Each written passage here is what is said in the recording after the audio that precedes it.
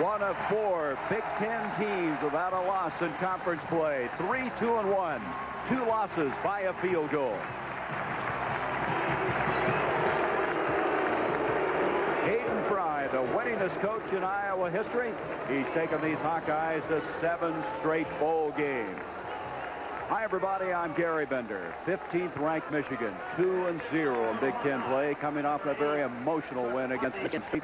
This is the second stop in a 3-game slate, as next week they go against unbeaten Indiana. Bo Schembechler told us we beat the best Big Ten defensive team a week ago, and today we face the best passing team. Working with me, the only guy to win a Rose Bowl and a Super Bowl, Dick Vermeil. Hey, I lost the Super Bowl. Dick, what about this Iowa passing team? I would assume that Michigan somehow has got to get some heat on Chuck Hartley. Well, you know that Bo Schembechler's defense is not the kind of defense that commits a lot of linebackers to get the rush. They're going to have to get the rush from the All-American candidate Mark Messner, who can sack the quarterback, and his crew. They've got to get some pressure on him.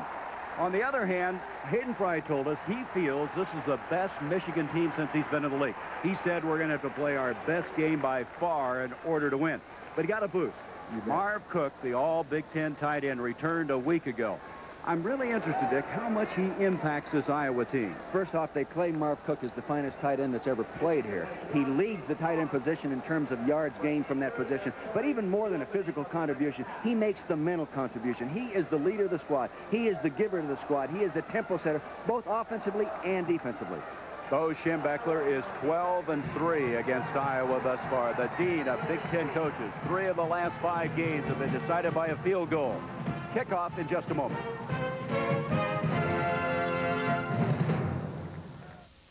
And to 41 countries worldwide, and by the U.S. Armed Forces. It's a great place to start.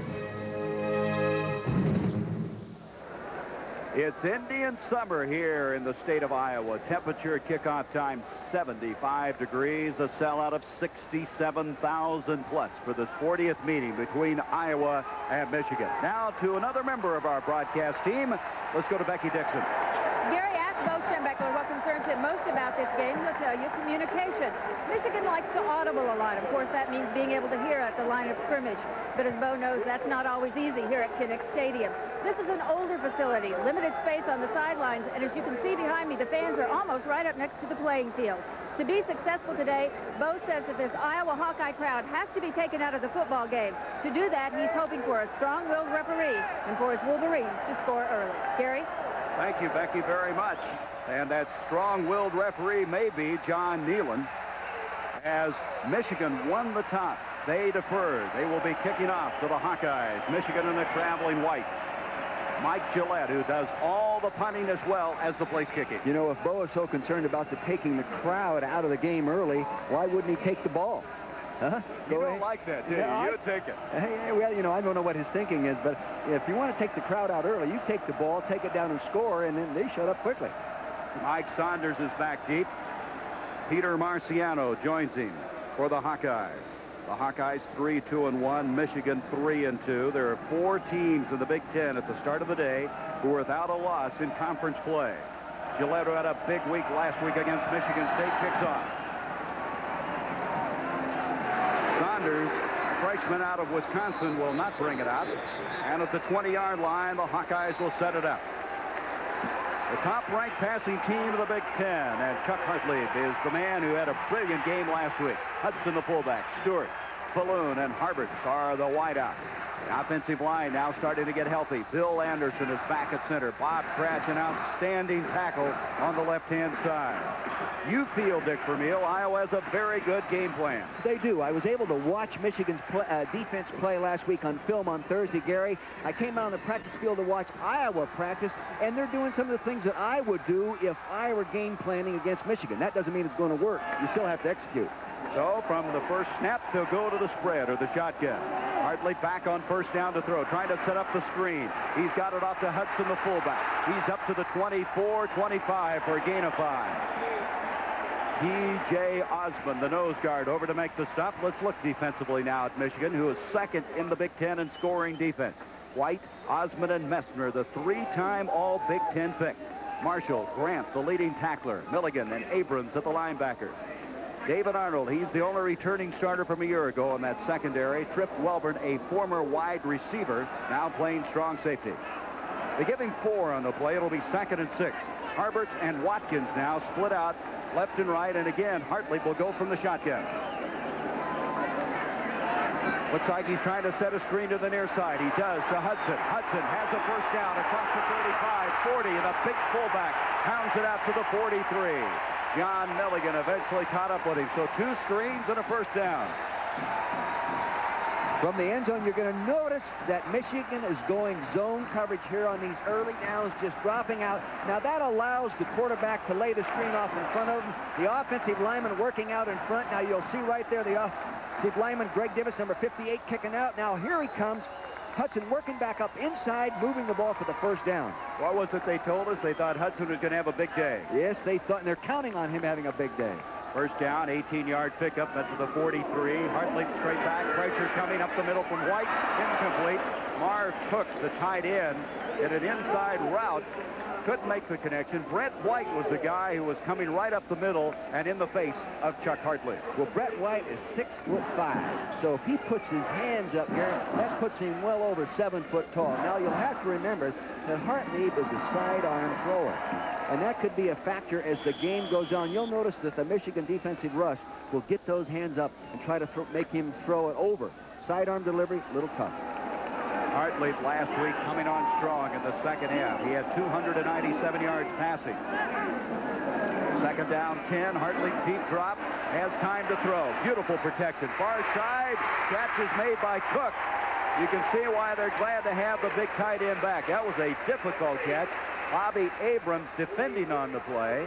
As Cook last week had 7 catches for 99 yards. It looks like he's still limping a little bit with that ankle. Well, he's only about 85% healthy. And when you talk to the people that coach him, for example, the tight end coach, Don Patterson, he says this guy is a throwback to the old-style football player. He actually ought to be wearing a leather hat, no face mask, and a crew-cut haircut. He says he really is a throwback to the old time. What did they say? He's all man. All man. 3rd down and 5 now for the Hawkeyes. Harbert, Watkins, the wideouts, along with Sean Smith. Back to throw, Hartley. Near side, it's Cook again. He's got the first down to the 40, breaks tackles at 35, knocked out of bounds at the 28-yard line.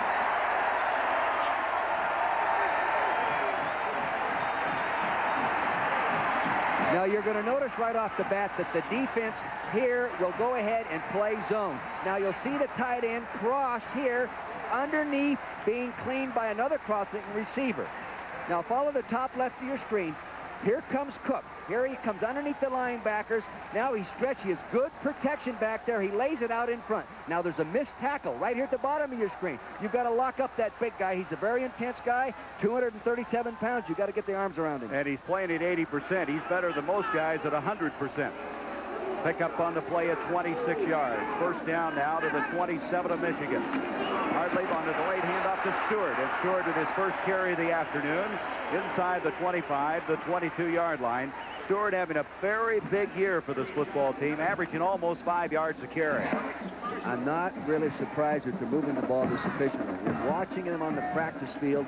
So you notice they're not throwing the ball very far downfield. They're throwing it in a high percentage zones, the completions. I would look for Michigan now to come up with some kind of change-up, a man-to-man coverage, some kind of a linebacker blitz or a safety blitz. That was the first rushing attempt by the Iowa Hawkeyes. They've been in the airways all the way. Second down now. Hand off to Hudson at fullback to the 15. First down to the 10. He is to the 5 and out of bounds there. First and goal, Iowa. Veda Murray coming over. There is a penalty flag, however. So let's see if this is going to stand. It will not. It's going to be holding against Iowa. So that will negate an 18-yard first by the Waxahachie, Texas fullback. You know, they've been throwing the ball real well, Gary. Now they're going to go ahead and run a draw. They're going to set Hudson over here. They're going to pull the tackle and lead him through as these people set and show pass. Very good design. Now, see, they get people upfield. There's the tackle. There's Baxley, got the block there. Gives him the nice running lane. He's getting a block downfield by the wide receiver, almost into the end zone. Penalty negates a very well-executed offensive play. So it's back now to the 32, where it'll be second down and 15 yards to go. Hudson coming into this ball game needed only 26 yards to move to the top 10 in the Iowa all-time rushing list. Hartley this time has Harberts and Sean Smith split out. Notice of him audibling. Hartley straight back on the 2nd and 15. Cook, and Cook at the 28 is downed instantly by Veda Murray, who is a sophomore out of Cincinnati. Now here's Marvin Cook in isolation, standing up in a two-point stance as the tight end, again running a crossing pattern under the linebackers. Now you'll have to remember this as the game goes on, Gary. He is Chuck Hartlieb's roommate. They live together, and Marv told me yesterday, he says, Coach, the one thing I do is keep him happy. In fact, he says, I wash the dishes every night. West Branch, Iowa, by the way, is about 9 miles away from Kinnick Stadium, so he's playing virtually in his backyard. 3rd down, 10 now for the Hawkeyes.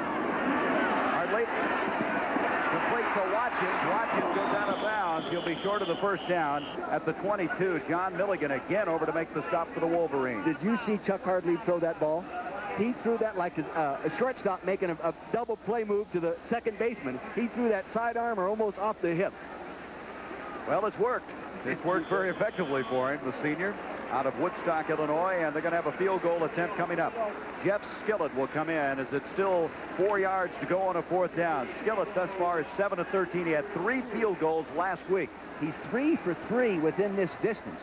So chances are he's going to hit it. Matt Rogers to attempt it, or to hold it, and from 39 yards out, Skillett's ball is veering to the left, and he does not get it.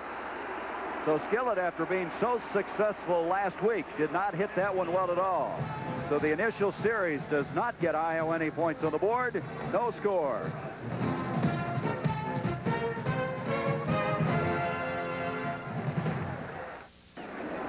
Al, thank you. Next week, Indiana plays in Ann Arbor, and that's homecoming for the Wolverines. The game you'll see here on ABC. So after the missed 39-yard field goal, Michael Taylor on a quarterback draw tries to get back to the line of scrimmage, and that's about all he gets as Jeff Keppel was there to make the stop. There is Taylor, the quarterback. Ford Bowles having a superb year, a sophomore. McMurtry and Callaway, a lot of problems for Iowa outside. John Vitale is considered by the Michigan staff the finest center in the country. Skrepnik is 6'8", 322 pounds at that offensive tackle spot. Big enough to eat hay, that guy. And when he wants to. And strong enough to. 2nd down, 10. Callaway, McMurtry split out. Michael Taylor, the junior quarterback who started every game for the Wolverines, gets on the delayed handoff. No place to go for Tony Bowles as Dave Haight, who Iowa simply says is the finest defensive lineman in the country, was there. Let's look at that defense of Iowa. Leads the Big Ten in scoring defense. Mott leads the Big Ten in sacks. Keppel, Haight, Johnson, Burke, very active, a rangy forward wall. Riley and Quast, who's just been superb. And then back deep, Smiley, Hank Stoops, whose father passed away this week, playing with a heavy heart in this game, and Gary Clark at the free safety. 3rd down, 11 yards to go. Callaway goes in motion for the Wolverines. Taylor, pressure. He is going to be dropped. Jim Johnson, Joe Mott were there, and I mean in a hurry.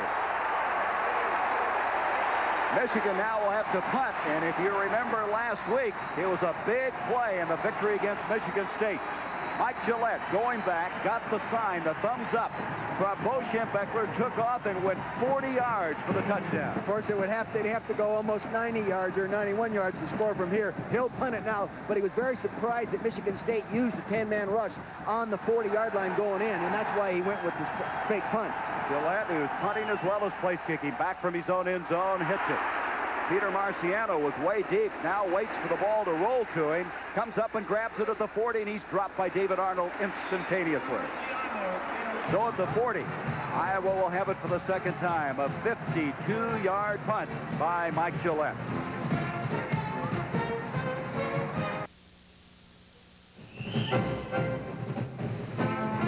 Last year's battle between Iowa and Michigan was played before 105,000 fans in Ann Arbor.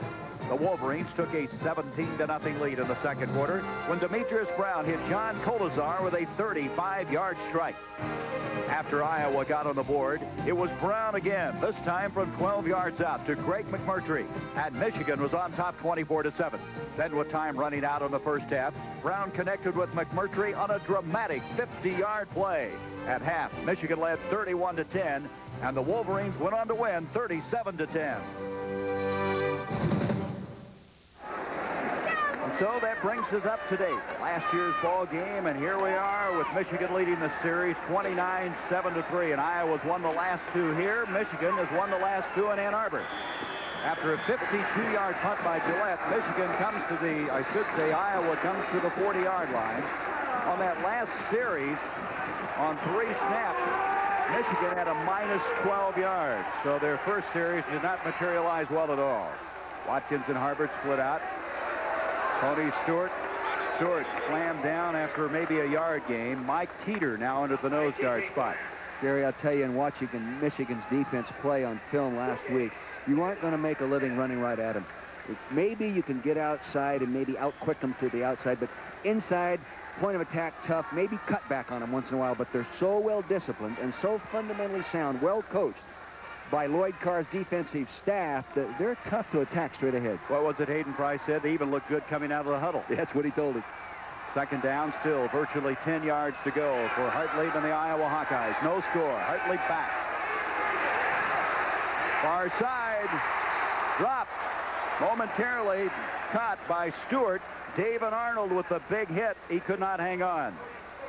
Now you're going to note, Gary, that Tony Stewart, a halfback, is lined up in the fullback position. They run a play-action fake. Quarterback comes up, makes it, and puts him on the fly move behind a post move.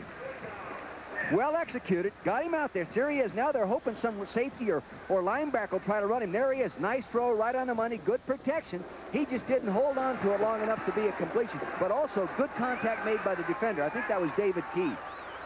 6 of 8 for 64 yards now for Hartley.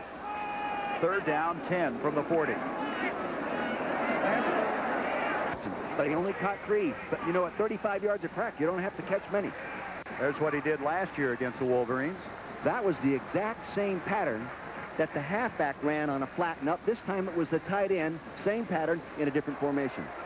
Just shows you how tough this guy is. He took a pretty good whack too, but he was able to hang on. 26-yard gain on the play. First down, just inside the 35. Pitch comes back to Stewart, and Stewart got back to the line of scrimmage, and that's all. Let's go to New York now for an update. Here's Al Troutwig. All right, Gary, last week Todd Ellis had interception problems. Today he threw 4 more as South Carolina loses their first game against Georgia Tech 34-0. This was 31-0 at the half. Back to you. Okay. Well, that may set the tone for a big upset on Saturday, huh? If you're not mentally ready to play, you're going to get beat no matter how good you are. Boy, a lot of football to unfold. That's got to set the tone maybe and encourage some underdogs. Second down, 10, just inside the 35 of Michigan. Smith and Harbert split out. Hartley has Stewart and Hudson behind him. Pressure coming, gets it off to Cook again. Cook to the 30 and able to advance to the 28-yard line. He'll be 4 yards short of the first down. Bobby Abrams over to make the stop for the Wolverines. Taking a look at Chuck Hartley's throw. Now watch the close short arm delivery that he has. Now this is a screen pass, but he throws most of the balls this way. Straight drop back, good technique, ball held up, number high, Plant sets up. Now he's going to look for the tight end of the screen. Now see this sidearm delivery? He can actually, Gary, throw that a little bit lower. He has many varieties of releases, and they're all effective. And they get there. That was Messner at his feet trying to put the pressure on Hartley. Third down now, still almost 5 to go. Hartley sets up again, scrambling around, chased by Brent White. Flushed down the pocket, takes a big hit as he releases the ball. The catch is made by Sean Smith at the 24, and I'm telling you, as you see Hartley, he really took a pop that time. Trip Welburn defending on the play, but Hartley never saw the ball be completed. What was different that time, Gary, is that Lloyd Carr's defense that time went man-to-man. So there were no loose zones there, no one to throw the crossing patterns to. They were all covered one-on-one. That forced the quarterback, Hartley, to hang on to the football. That allowed the defensive pressure to get there. First down, and a lot of courage by Hartlieb on that play. Hartlieb last year against Michigan passed for 362 yards, and he looks like he's headed for another big afternoon. Well, he threw for 362, like you said, last year, 63% complete. He's better than that right now. Iowa inside the 25. Here is Smith, Sean Smith, the junior college transfer from El Camino, California. He advances inside the 20 to the 19. And the All-American Mark Mester over to make the tackle, along with Alex Marshall. Very good design. Man in motion. He'll come up and seal. He'll get a kick-out block here. He's going to step on here like that. He's going to get the quick screen coming out. Very clever design. Now watch. There it is. Now see the seal block right inside. Now here comes the kick-out block by the fullback, Hudson. See that little crack he's trying to create there, Gary? Well-executed play. Sometimes you can pop that for a big one. I like that. He made that little crack a big crack with that kind of a block. Yes, he did. Hudson can really run over people. Now we're having the ball move back on 1st and 15. I never did see a flag on the play, did you? No, I didn't. If they threw it, they picked it up quick. I still didn't see it. Illegal motion. An illegal shift on the play. So it's a procedure call and makes it now 1st and 15. That's twice now they've had the ball moving, and a penalty has slowed down the drive. Maybe stopped it. So at the 29-yard line, 1st and 15, 5:58 to go in the first quarter. Hartlieb falls down. There's a penalty flag as well. Hartlieb, who's had some problems with a hamstring. In fact, a couple of weeks ago, he played with a brace on the leg, but he finally got rid of it. It was so cumbersome, and feels that he's healthy. Most of the time when that happens, Gary, they teach a pedal technique, meaning the quarterback pedals straight back, keeping his shoulders parallel to the line of scrimmage. Illegal procedure again. What he does, he takes a forward step to start his backward motion, and the center steps on his foot. That happens 9 times out of 10. That's what causes the quarterback to fall. In all fairness, Iowa's had such a patched-up situation in that line, too. Oh, they have. Bill Anderson just starting his second game. He missed the first 4. David Turner, a redshirt freshman, starting at right guard. Bob Schmidt had been injured. Jim Poyton had been injured. Rob Baxley, the 78, the offensive right tackle, a freshman redshirt. He was listed as the 4th-string tackle start of the year. You know, Oklahoma State was trying to get to the next level. It doesn't look like they made it. No, they need a bigger ladder. Second down now. 17 yards to go. Hartlieb again to throw. Pressure coming from Messner. Throws it with a man in his face to Hudson at the 30, and Hudson drops it to 27. Trip Welburn up to make the stop for Michigan. And again, Hartlieb just showing his escapability. He had some real pressure coming, able to ad-lib, get some additional time. But let me say this in credit to the offensive coaching staff at Iowa. That is not always ad-lib. He is totally aware where his outlets are. So it's tough to sack him. When he knows he has so much time to execute the pattern called, if they run out of time, he knows where to get the ball outlet-wise. Michigan can't get the football. 3 plays netted a minus 12 yards earlier. 3rd and 13 now for the Hawkeyes. Hartlieb hit as he releases the ball, caught by Harvard. Harvard has a 1st and goal. Trip Welburn on the stop. And again, Hartlieb was hit as he was releasing the football. Pretty good pressure on him. They had some man-to-man coverage, but evidently he got the receiver got loose. Now you see good heat up inside. Good pressure up there. He's going to get the hands up now. See the side end throw. A hit right as he threw the ball. Now Harvard puts it away. Cuts back up inside and makes the first down inside that 10-yard line. Harvard's one of 3 walk-ons at a wide receiver spot for Iowa. Their walk-on program has been very effective. 1st and goal now at the 6-yard line. Michigan has had only 3 snaps. All of it's been Iowa in the first quarter. Here's Hudson, and he may have gotten a yard, give him a yard at best as he's to the 5. Messner led the charge defensively along with Mike Evans. Hudson is so strong. They have talked about Hudson from the standpoint that when he hits you, he is so powerful, he just bends people backwards. Those big, strong thighs that he has. He has a tendency to put weight on in the offseason, and also in between spring practice and the fall. And the players have nicknamed him Fat and Nasty because he gets up from his 235-pound category to about the 255-pound category. This time Hartlieb on a 2nd and goal, rolling out, has Cook in the end zone. Touchdown, Iowa.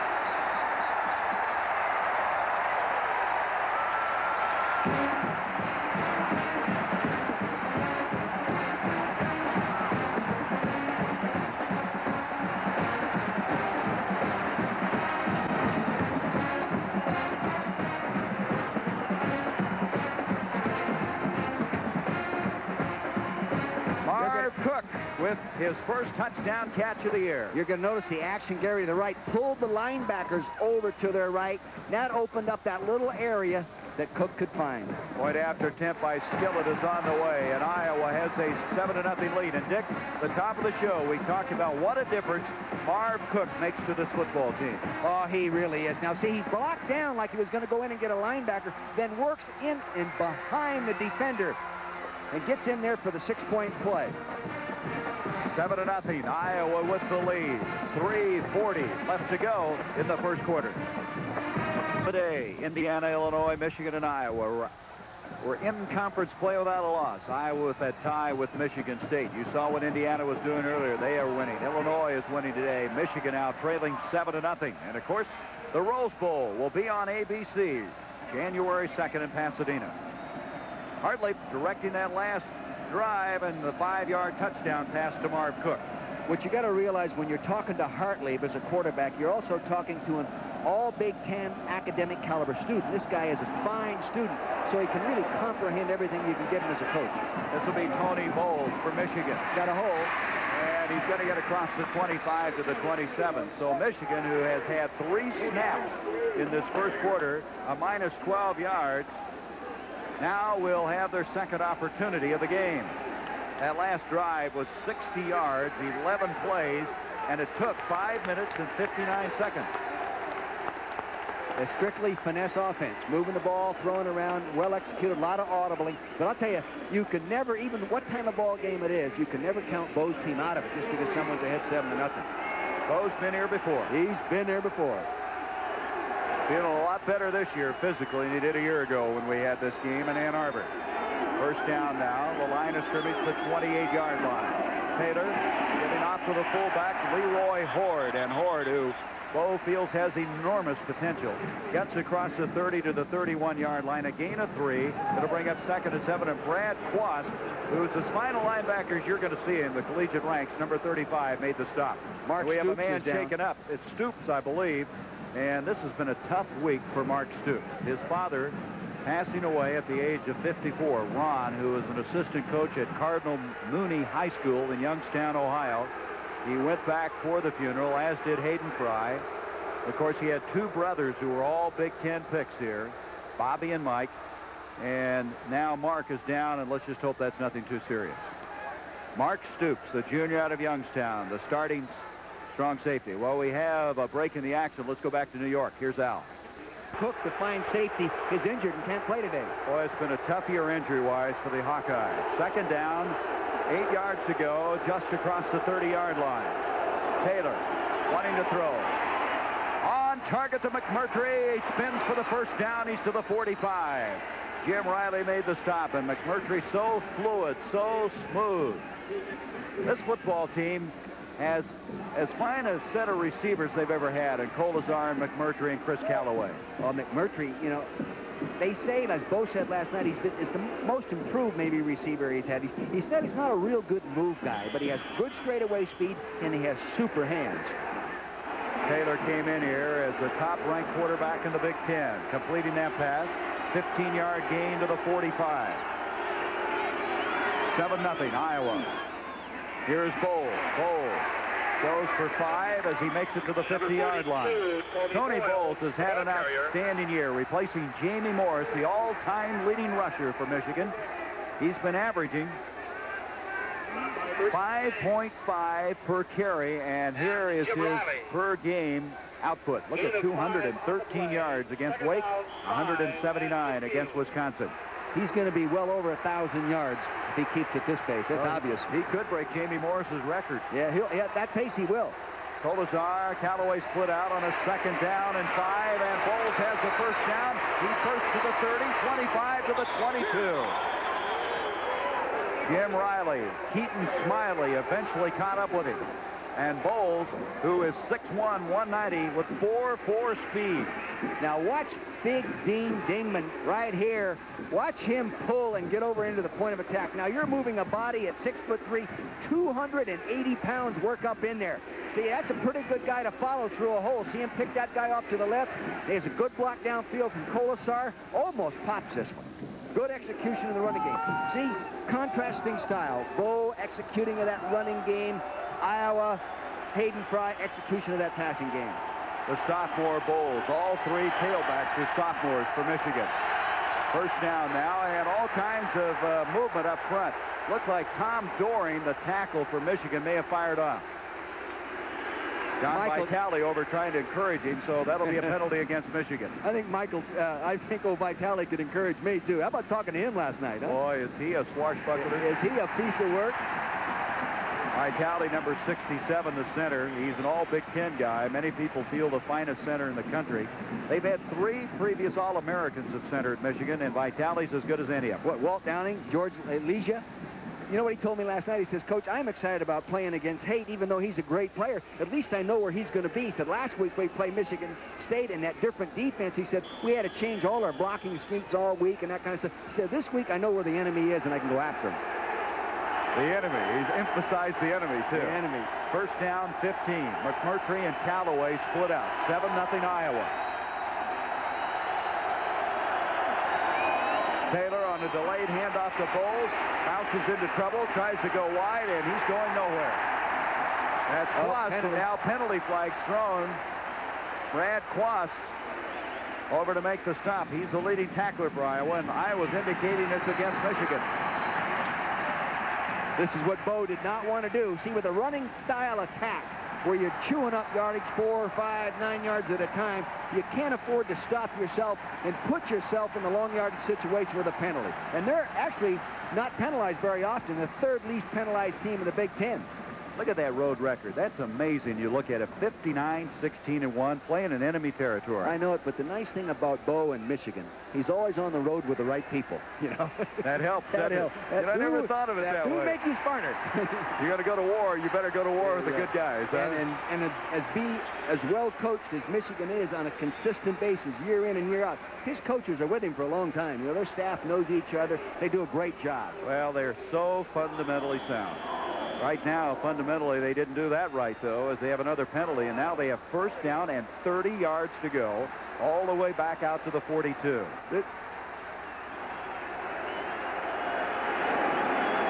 Kolesar and McMurtry split to the near side. Taylor needs a big play. 30 yards away from the first down. Sets up the screen to Bowles. Bowles gets a block from Kolesar. He is to the 36 and out there. Brian Wise over to make the stop. Well, we saw Mark Stoops come off the field a moment ago. Let's get an injury report from Becky Dixon. Gary, I just talked to Iowa's team doctor, Dr. John Albright. He said that Mark Stoops has severely sprained his knee. He will not return to today's game more than likely. Oh, boy, it's been some week for the Stoops family. I cannot express how tough it's been for Stoops to come back after the passing away of his father, and then to have the injury. Got to really feel for that guy. Oh, God. Second down now, 24. Kolesar and Callaway split out. 7-0 Iowa. 1:02 to go, first quarter. Bowles goes in motion.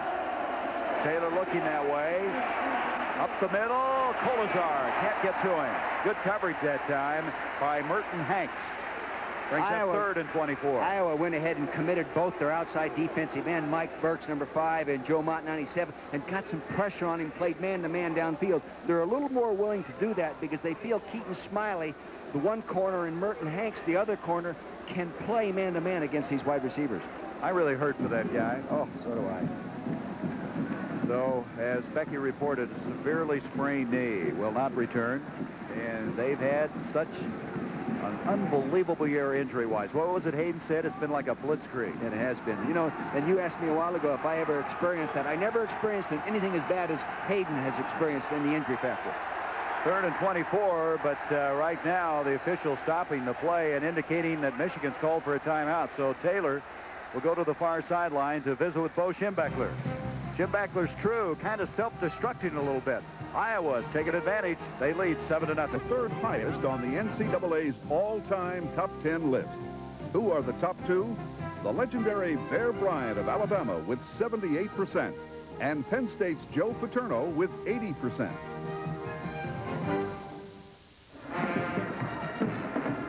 There There's Mark Stoops. They're taking him into the dressing room. Again, if you just joined us, he has injured the knee, severely sprained knee, will not return.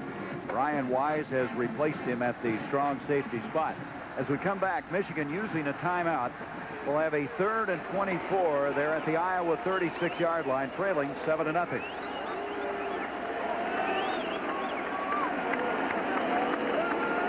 Iowa defense. You know, when you have a quarterback like Michael Taylor, oh, pretty good third down conversion. You see that Iowa has not given up many third down conversions, but when you defense Michigan, you got to worry about the quarterback draw as much as any other draw. That's Callaway in motion. McMurtry and Colazar split out. Taylor shovels forward to Horde, the fullback, and Horde fighting inside the 30 all the way to the 26-yard line, but they got a long ways to go for the first down. Little shovel pass forward.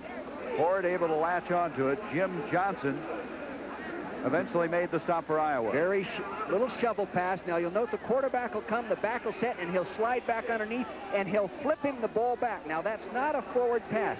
That is a lateral, Gary. So if the ball went on the ground, now watch the back. He slides over there. Now watch him slide back in front. He'll follow the offensive lineman, a big 324-pounder, scrapping it right there through the hole. Field goal attempt 43 yards away is Gillette. Gillette is 6 of 11 this year, and the kick is up, and the kick is good. And Michigan is on the scoreboard. So after the 2 costly penalties, they have to settle for the field goal. But Gillette, the all-time leading scorer for Michigan, the finest field goal kicker in the history of the Michigan Wolverines. You know, how many kids do you see anymore, both punting and place kicking? This guy is a rare breed. Well, I tell you why he can do that. He's such a good athlete. He's also a catcher on the baseball team. Yeah. He was a quarterback in high school.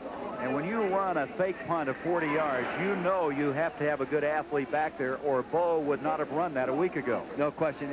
And he must have a real good discipline in kicking style, because the field goal kick is the sidewinder, where the punt is the straight on. Now, I could see it being easier for the guy that in the old days when the guy did both, he approached the ball straight ahead and kicked it, rather than the soccer style kick. You know, you're using different muscles, aren't you? Yeah, it's different altogether, a different swing, and it's just amazing that he does so well. So Gillette able to kick one from 43 yards away. It's now 7-3 with 10 seconds left in the first quarter.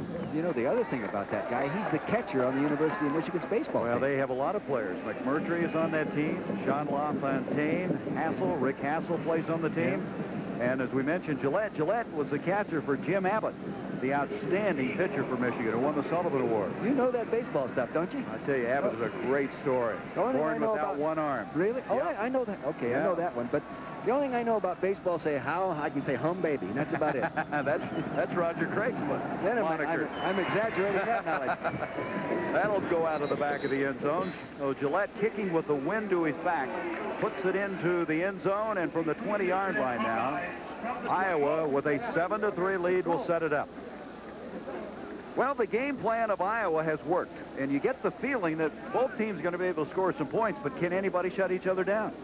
Well, I think the only way you're going to shut down Hartley is to get pressure on him. To get pressure on him, you're going to have to commit linebackers. To commit linebackers, you're going to have to play some man-to-man coverage. It's not a big phase of the Michigan defensive scheme. They don't like to isolate that one-on-one situations. So I think it's going to be tough to stop them. They might slow them down, but tough to stop them. Hayden Fry said our offense gelled in the second half last week, and it's played well here in quarter number 1 with 10 seconds remaining in it. Hartley to Hudson, and Hudson has a first down out to the 32. Welburn able to bulldog him down there, and Hudson is having that big afternoon that the Iowa staff anticipated, as the first down now to the 32. They stop the clock with the movement of the chains. 5 seconds left in this first quarter, and they'll put it back in motion, so we will not get another snap. That brings us to the end of this first quarter from Kinnick Stadium. The 40th meeting between these two, and right now Iowa leads it 7-3 here at Kinnick Stadium. 67,700 on hand for this meeting. We played one quarter, and right now Iowa's got the advantage 7-3. They have a first down at their own 32-yard line. Hartley begins stumbling as he comes out from center. Travis Watkins can't hang on at the 45. Let's look now at the first 15 minutes of this game. Iowa, 148 yards in total offense. And you can see no turnovers by either team right now. Penalties sort of cancel each other out. No one has the edge. The edge really right now is the passing yards of Iowa. That's the biggest difference of Michigan from a year ago, is they are a +9 in the turnover department. A year ago at this time, Bo Schembechler's team had suffered 13 interceptions, only 2 coming into this game. And those were last week.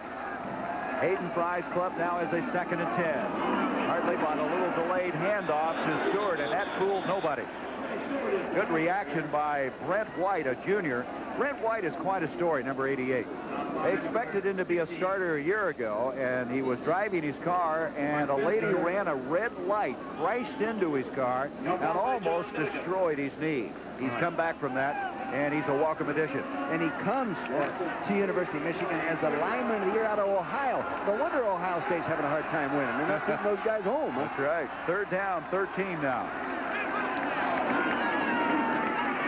Hartley going to be sacked again, and now Michigan starting to put some pressure on. Bobby Abrams, a former defensive back, a linebacker, and evidently Bo now finding a way to get to Hartley. Abrams is a converted defensive back, so he has the quickness of a defensive back and the size of a linebacker. And if you go to block him like you would a normal linebacker, you won't be accustomed to that kind of quickness coming from that position. Back to punt the football, Mark Adams. This has not been a good area for Iowa. He hits this one. Kolazar is back for the Wolverines. Inside the 30, lets it hit. And Iowa's getting a generous bounce. It's going to go out of bounds at the 21-yard line. So Michigan will have it there. 13:39 to go. First half of play. That was a 54-yard punt by Mark Adams.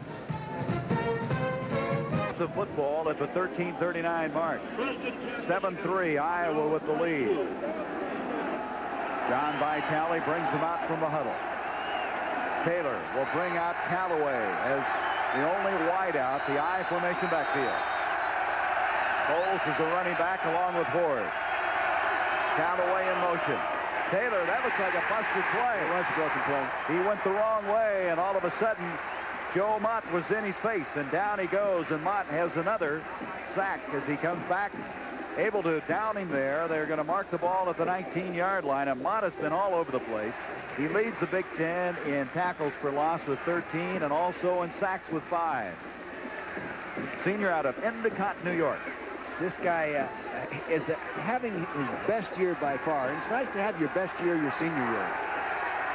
Kolazar, Callaway split out, loss of 3, 2nd and 13. Bowles goes in motion. Taylor sets up at the 10. Far side, and trying to make the catch is Bowles. He could not. Brad Quast defending on the play. Dave Haight, the very fine nose guard, one of the top tacklers. Here he is in a very good matchup, a matchup of All-Americans. But you'll notice that Vitale doesn't have to block him one-on-one. You see that right hand? Oh, I'm not sure that wasn't an illegal head slap. I think that is very illegal. Sure, but I'm not sure he got. If you don't hit the helmet, it's fine. I think he got him in the shoulder pad. But you'll see Vitale knows he's going to have help from either guard if he takes one of those gaps in certain kinds of protections. 3rd and 13 now. McMurtry, Kolazar split out. In motion comes Callaway. Backside pressure coming. Taylor in trouble. He gets away from Mott, and then help arrives. But Mott was there first. Keppel helped finish him off. Did Joe Mott come catapulted off of that line? Tremendous charge by the senior. What you're getting here is not a mismatch in size. Now you're going to get a big offensive tackle here at 320 pounds trying to block a linebacker who's much quicker, and the quickness, he accelerates right around big Skrupnik, number 75. Here comes Mott to the top. See the tackle come out to try to get him? Not quick enough to get this guy. This guy comes with vengeance. Oof. He has a mean streak in him, and I believe it. Gillette back to punt now. Dave Weil will snap it. Movement up front by Iowa. Marciano back for the Hawkeyes. That's Let's kick, and Marciano on the fly. 35. Boy, he's up there. At the 32-yard line, he is racked up in a hurry. Keith Mitchell was down to make the stop. Iowa with excellent field position. and Becky Dixon, you can see the wind, which is blowing as we view it from right to left. Gillette was kicking into it. It looked like it really held his ball up, knocked it down. It was only a 32-yard punt, and Marciano on the fly returned it 10 yards. And Iowa, with a 7-3 lead, now has it first down at the Michigan 32. That's an awfully short field, and this is not the kind of football that Bo likes to play.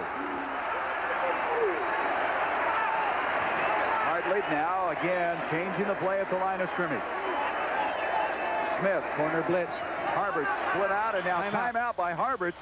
At the top of the field, a wideout turned to the head linesman, and he called the timeout. You know what happened? He had a pass protection called, and he saw a corner blitz coming. David Key at the top here, a cornerback, moved from this position, moved into a position to blitz. He knew he did not have anyone to pick him up. Timeout, didn't want the sack yardage. I thought it was interesting, though, that the wideout called it. Usually it's a quarterback, but it was Harberts at the top who picked it up, and he said, no way, we're going to do that one. Yeah. By the way, on a somber note, an update on Mark Stoops. He has been taken to the locker room, as you saw a moment ago, and the diagnosis is a torn right knee ligament. Designed especially for AstroTurf. Iowa, on the other hand, or maybe I should say on the other foot, is wearing a sneaker, much like a basketball player would wear. The reason, well, they say you get a better grip on this older, drier turf. And by the way, next year, Iowa's going to grass. Gary? You see the size of those shoes? That must be Skrepniks, huh? I don't know. It'd be 21 AAA or whatever that size is. Notice, though, the black ones? Michigan wears those black shoes, don't they? Yeah, they do. It makes them, they don't look as quick wearing those kind of shoes. Here we go now. After Iowa used the timeout, they have a first down at the 32. Smith and Watkins split out. Quick pitch to Hudson. And the burly fullback to the 28-yard line of Michigan. T.J. Osmond, the sophomore out of Pittsburgh, PA, and Theda Murray and Eric Anderson, all three of them over to make the stop. A pickup of 4. As Hudson, the guy who bends you backwards again, didn't look like he had a lot of running room, but he made some. That Hudson's an interesting story. His mom died when he was in the 8th grade. His dad raised he and 5 other children with the help of his oldest sister, Belinda. And here he is getting a football scholarship, played 4 years here, the all-time fullback at Iowa. That's a great story. Second down, a long 6. Hartley back again. Complete to Stewart. Stewart makes the tackle, and he's to the 20. And that'll be enough for a first down for the Hawkeyes, as Osmond over to make the stop along with Theda Murray. First down, Iowa. And again, Hartley with that little sidearm action, almost like a basketball offense right now. They're just kind of tinking around and getting what they give them. He can throw it under your arms as well as over your arms. You know, he reminds me a little bit of Tommy Kramer from Minnesota, sort of a wheeler and dealer, not a real strong-arm guy, very intelligent young man, and he can handle all the variables of the offense. Has tremendous understanding of what he's supposed to do with the ball. He has a brother, Jim, who's a freshman this year. First down now at the 20-yard line for the Hawkeyes. Hartley to Hudson. Hudson dancing around, gets a yard to the 19. Michigan really stayed home well on that play. J.J. Grant, their leading tackler, who also calls the defensive signals for the Wolverines, was there to make the stop. A gain of a yard, 2nd and 9. There is Grant. You mentioned J.J. Grant. He must be an amazing athlete. He won the Pennsylvania Penn Relay Shot Put Championship at 67 foot. 3 inches, and he's on the track team at Michigan. This guy must be an athlete. Got that explosive power. Explosive power. He must be able to whip that blocker pretty good, too, huh?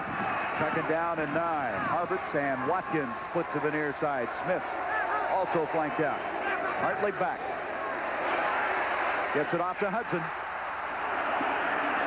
Hudson winds his way to the 15. Welburn and Arnold over to make the stop, and Michigan must feel like they've been on defense this entire first half. See what I mean about awareness? That was not a fluke. He knew where his outlet would be. The only way the outlet would not be there is if they dogged the linebacker, his blocking assignment, and he would have to pick him up. He saw zone coverage. That's his alert. The linebackers have dropped. If I'm in trouble, I'm thrown over to the check down. 3rd down, 5 yards to go from the 15-yard line. 7-3. Iowa. 9.5 minutes to go in this first half. This is Richard Bass in motion. Give to Stewart. Stewart trying to get away from Grant, but Grant won't let him go. Clever. that was clever. They went to the end-over formation into the sideline, which in the games prior to this game, they've always been running into the sideline, into the unbalanced line. This time they used a little motion and won away from it. Good defense, good discipline by Michigan. Well, what was it that Bo said? He says, we'll be in a dogfight, and I will do something unusual. And Hayden Fry always comes to every game with a new wrinkle. So it's 4th down now, and Skillett will come in to attempt the field goal. Skillett earlier missing from 39 yards away. Matt Rogers, who is the son of Jimmy Rogers, now the head coach of the Boston Celtics, a whole 32-yard attempt. And this time, Skillett's down the middle. So Iowa builds their lead to 10-3. 8:43 to go, first half. USC Showdown is going to be something. They build for it. Right now, let's give you the Honda Scholar Athlete of the Week. Proudly sponsored by Honda. This week's award goes to Tim Jordan, a senior tight end from Indiana. Last week's 41-7 victory over Ohio State. Tim had 4 catches for 53 yards. He's also the holder on all extra points and field goals. And Honda will present a check for $2,000 to the General Scholarship Fund of Indiana University. Jordan's 3.26 GPA is major finance. So Skillett made it a 10-3 lead on a 32-yard field goal. That drive starting, of course, after that short punt, as Kolesar back to receive the kickoff. 8:43 to go, first half. It'll be Kolesar if he returns it, but he's not going to. That wind really picking the ball up and helping Skillett. And so Michigan, now down by 7, will start it from the 20-yard line. In years past, Iowa's relied so much on Rob Hartland to be the guy who has won so many games in the kicking department, and Skillett is the man who's inherited that role. That drive, not a long one because of the 32-yard punt by Gillette, culminating in the 32-yard field goal. From the 20, Michigan. They'll come out now with Buzar, Skripnik at the right-hand side. Vitale is the center. Kingman and Doran to the left-hand side. Kolesar in motion. Goes nowhere. Jim Riley, whose dad, Mike, was an All-American, a walk-on, and the first captain as a walk-on since 1981. Hard to pick up that linebacker when you pull an offensive lineman, vacate an area, and then run a linebacker through. That's really tough. This guy has worked so hard coming in as a walk-on from Dubuque, Iowa. He's also the long snapper. 119 tackles in his career, so he knows where the ball carrier is. Some good genes there, right? His dad, a broadcaster, broadcasting this game now. Second down, 12. Taylor. McMurtry tried to change direction. That would have been a great catch had he held on at the 35. Keaton Smiley defending. And Taylor, who Hayden Fry feels is the best combination passer-runner that Bo has ever had. He suffered his first 2 interceptions of the season last week. And right now having a little difficulty getting this offense going. I know it, but you have to credit the defense right now. And right now they're not in a great field position. And the penalty stopped the first 2 drives. Bo is not the kind of guy that panics, and they'll gradually wear you down running that football and pick up momentum as the ball game goes on. That's why if you're on offense, if you're Iowa, you got to get more points than you have right now. Third down and 12 now for the Wolverines. Bowles goes in motion. Taylor straight back. Pressure coming from Mott. Up the middle. The ball is loose. Michigan has recovered inside the 10, I believe. Let's see. Wait a minute. The ball may have gotten away. Looked like they had it. They're unpiling. Iowa says they've got it. Still waiting on determination. Boy, Mott and Haight came up, and Iowa's recovered. That's Dave Haight, number 64. I saw Big Joe Mott, I think again, number 97, coming off the corner, run right over an offensive lineman. I'm not sure, Gary, who the offensive lineman was. Now, here's the ball on the ground. He gets it. He's got it right there. Now, that's Tom Doring that had the football, but not accustomed to hanging on to footballs as an offensive tackle. It's muscled away from him. It looks like the Hawks are underneath it and got it. Iowa has it at the Michigan 9. The thing that really started all that was Mott from the backside, and then Haight followed on his heels up the middle. An offensive lineman came out to blocking. I'm not sure which offensive lineman it was. He just annihilated the offensive lineman. I don't know if I can pick out the exact offensive lineman on this, but I'm pretty sure it was Mott coming from right here. And an offensive lineman came out from either the tackle position or guard position, not sure. And he ran right over the top of him. Now see him widen. Here comes Mott. Again, it's Big Skrepenek, the young offensive lineman, number 75, at 324 pounds, gets knocked right on his canasta. Boy, I mean, he went down. On his what? Canasta. Canasta. First and goal now at the 9. Doring had it, though, it looked like. And all those mitts that he has, everything wired up, his hands taped up, couldn't hang on to it. So at the 9-yard line, a major opportunity now for Iowa with a 10-3 lead. Hudson straight ahead, a couple of yards, and that's all. David Hudson, the ball carrier. Rand White submarining underneath, able to kind of stack that one up. You know, sometimes I have the impression that the offensive coordinator here who does a real nice job, Bill Snyder and Hayden Fry, who calls the plays, they run a running play just to give the receivers a rest. You have to say, well, we're trying to balance our offense a little bit. Line of scrimmage just outside the 7. It'll be second and goal there. Hayden Fry, the psychology major, who puts the visitors' dressing room walls in pink, is one of his psychological moves. Drives Bo crazy. Coming after him. Second and goal, and penalty flags are going to stop it. John Milligan was dogging up inside. See, right there, they'll commit themselves and go ahead man-to-man, Gary, because they don't have much ground to cover, much ground to defend. Legal procedure against Iowa. Hartley not happy about that. Hartley is such a leader on this football team. As you mentioned, he and Cook are roommates. They think alike. He is one of those guys, when he gets the hot hand, he's like one of those streak shooters. He can just absolutely sizzle. And you know, the other thing he does so well is he doesn't throw the interception. Now here he'll probably throw the one, but his ratio of interception, he throws an interception every 40th pass attempt. And if you want to know how good that is, Chuck Long threw one at like every 24 pass attempts when he's here. So you can see that's very good execution. Mark Mazzari's checked in. Sean Smith back to throw. Near side, complete to Cook. And Cook knocked out of bounds just short of the 5. That was Eric Anderson defending on the play. Cook just comes out, man-to-man coverage. You'll see him in the up stance, 84. Now he releases the outside, linebacker coming, gives a little stick move to the inside, breaks to the corner, goes out of bounds. So now it's going to be a 3rd and goal just outside the 5-yard line. Cook having a big day as anticipated. Cook not only was an All-Big Ten pick, but he's a 2-time academic All-Big Ten pick. He has 7 catches already for 79 yards. He's, as we said at the top of the show, is a factor. And now Hartley's got to use another timeout, so Iowa's expended 2. Remember the last drive started the 31. This drive starting from the 8 after a fumble recovery. And now it's 3rd and goal just outside the 5-yard line. Now I look for him to think touchdown on some kind of a pass. This is what they do best. It's a big play right now. You get up going in there at 17 points at halftime. You can't relax, but it does give you a little edge. Watkins split out along with Smith and Harberts. 3 wide out. Single running back is Hudson. A delay handoff to Hudson. Hudson, touchdown, Iowa.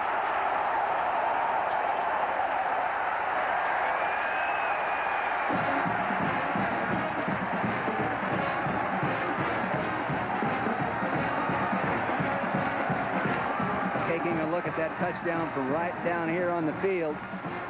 Just a good delay, draw, trap, showing pass first, then handing back. Quarterback will go back deep. Big lineman Baxley coming here, comes around here, number 63, pulling on that one. Jeff Croston to tackle position, working right up in there. Touchdown. Good element of surprise, good execution. Boy, they really had misdirection on that play. Yes. 16-3 the score. Skillett to attempt the point after. He hit it. It's 17-3 now. Hudson scoring from 6 yards out. Good pull by Rob Baxley, who was the offensive right tackle. Now you'll see Baxley here. He'll come around and lead. Step to one side. The quarterback will take him the ball on the angle to the right, and then he'll come back in, getting the blocks downfield here from the slot and wide receiver. Now watch big. Here he comes. Gets down. See the draw block up inside. He gets the block right there at the point of attack. That allows him Hudson, that is, to slide, keep moving to the outside without contact until he gets into the end zone. Touchdown. So David Hudson capping that short drive after the fumble recovery. Taylor having the ball jarred loose, and now 17-3. That's a 3-play drive covering 8 yards, and the run, it took only 56 seconds to culminate in that 7-point play. Oh, fatten that, Theo. Hudson, that's his 23rd touchdown run in his career here. So Skillett will kick off. Skillett thus far with a field goal.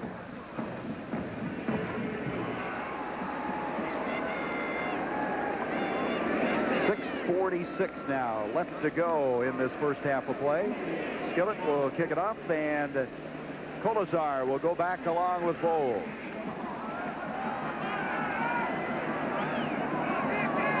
This Iowa team has won the last 2 games here in Kinnick Stadium. They trailed in the series, but today they're on top. Here is Bowles now at the 7. And Bowles gets out to the 24-yard line. And so Michigan now trailing. You wonder, you said they don't panic kick, that they will stay very fundamentally sound, but you wonder if they're going to have to change something. Well, yes, they're down 14 points, but I kind of believe his approach is that we're only 2 big plays out of it. We get our big plays out of the running game and play action, thinking that Iowa cannot stop their sound running game with 7 people. They'll bring an 8th man up into the stop their run. When they do that, they'll run play action passes and get the big play. From the 24, Taylor now. Receivers wide left and wide right. McMurtry and Callaway in the game. High formation with Horde and Tony Bowles. This is Bowles. 25, 30, and that's a beginning point as he picks up 9 yards. Brad Quast over to make the stop. Tony's very fluid. Did you see how the defender, Mike Burks, number 5, had a position on him, and he just slid to the outside, accelerated, and Burks, who's a good football player, couldn't make the play even though he was standing there in space.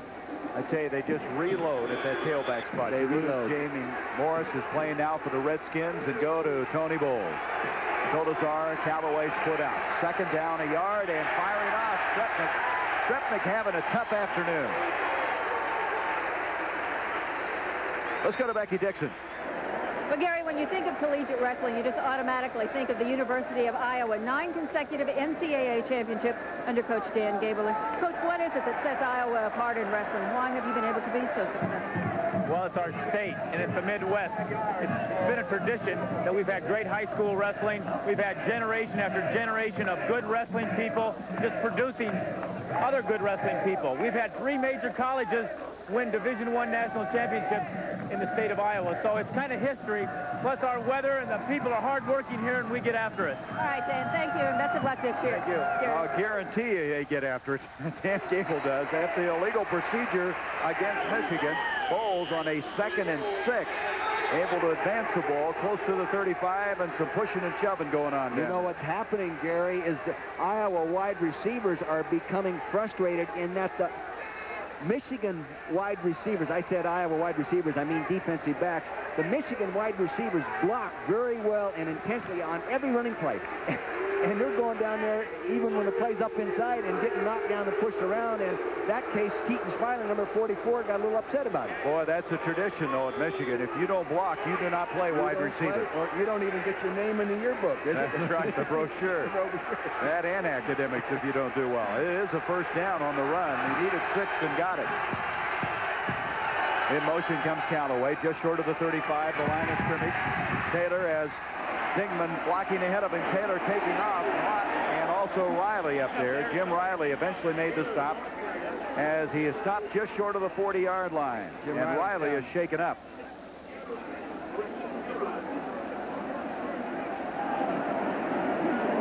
McMurtry in this pattern right here is just really a clean-out pattern. They're running a crossing pattern underneath him. Then now he looks like he's open, but was deceiving if there's a defender in front of him, and the quarterback, Gary, was rolling out to him. Normally now McMurtry would turn and become a blocker. I tell you, this Iowa team's been tough. They've given up only 1 touchdown in 12 quarters coming into this game. That's the guy that was shaking up Riley's coming out of the football game. A pinched nerve problem in his neck. That's what's been his problem all year. Melvin Foster comes in to replace him, and boy, there's just nothing going up the middle this time. Little or nothing developing. Dave Haight was one of the reasons. As Iowa now shut that one down right on top of the 40-yard line. So it comes to a 3rd down, still 3 yards to go. Callaway comes back into the Michigan lineup. Michigan is a good 3rd down conversion team, but they're attacking a defense that only gives up a 3rd down 30% of the time on conversion. They've only given up 4 out of 26 the last games coming in here. Taylor on a 3rd and 3. And to the near side, was he inbounds? He was. The catch is made by Callaway at the midfield stripe. 1st down. That shows you that Mike Taylor can throw that football. He had time. It was a 5-step drop. Here it is. Quick set. 1, 2, 3, 4, 5. He sets. He pauses. He gathers. He throws. Mechanically really sound. Gets it right there. Both feet inbound. 1st down. Only needed one, but he got both. Yep. Callaway, the sophomore out of Chicago, Mount Carmel. He is a fighter in the estimation of Bo Schembechler. He will battle you every way he can. They love him. 1st down at the 50. Foster remains in at linebacker for Jim Riley. 4:16 left in the 1st half. Bo seeking some running room and got some. There wasn't an awful lot up in front of him. Jeff Keppel, a former nose guard, now a defensive tackle, was in there first. Rod Davis is in there in Dave Haight's place right now and playing very well. Now, Rod Davis is just a freshman, a true freshman, but extremely quick. 2nd down, 8. Davis out of Queens, New York. That's the area that produced the Harmon brothers, Kevin and Ronnie. He's number 54 at the nose tackle spot. Boy, you know this college football, don't you? Holy mac, where'd you come up with all that stuff? I've been around you a long time. Well, you're a lot older than I am. That's true, a lot older. You'll never know how much older. 2nd down, 8 now.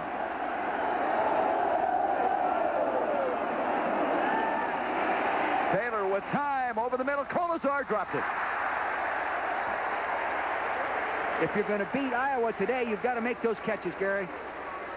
Kolesar is not a guy that normally drops the ball. He averages 24.1 yards a reception. Here he is to the left side of your screen. He's going to come down. It's man-to-man coverage. The corner's playing him inside. He gives him a post move. Smiley's driving on him right there. The ball hits him right where it has to be. You've got to make that catch.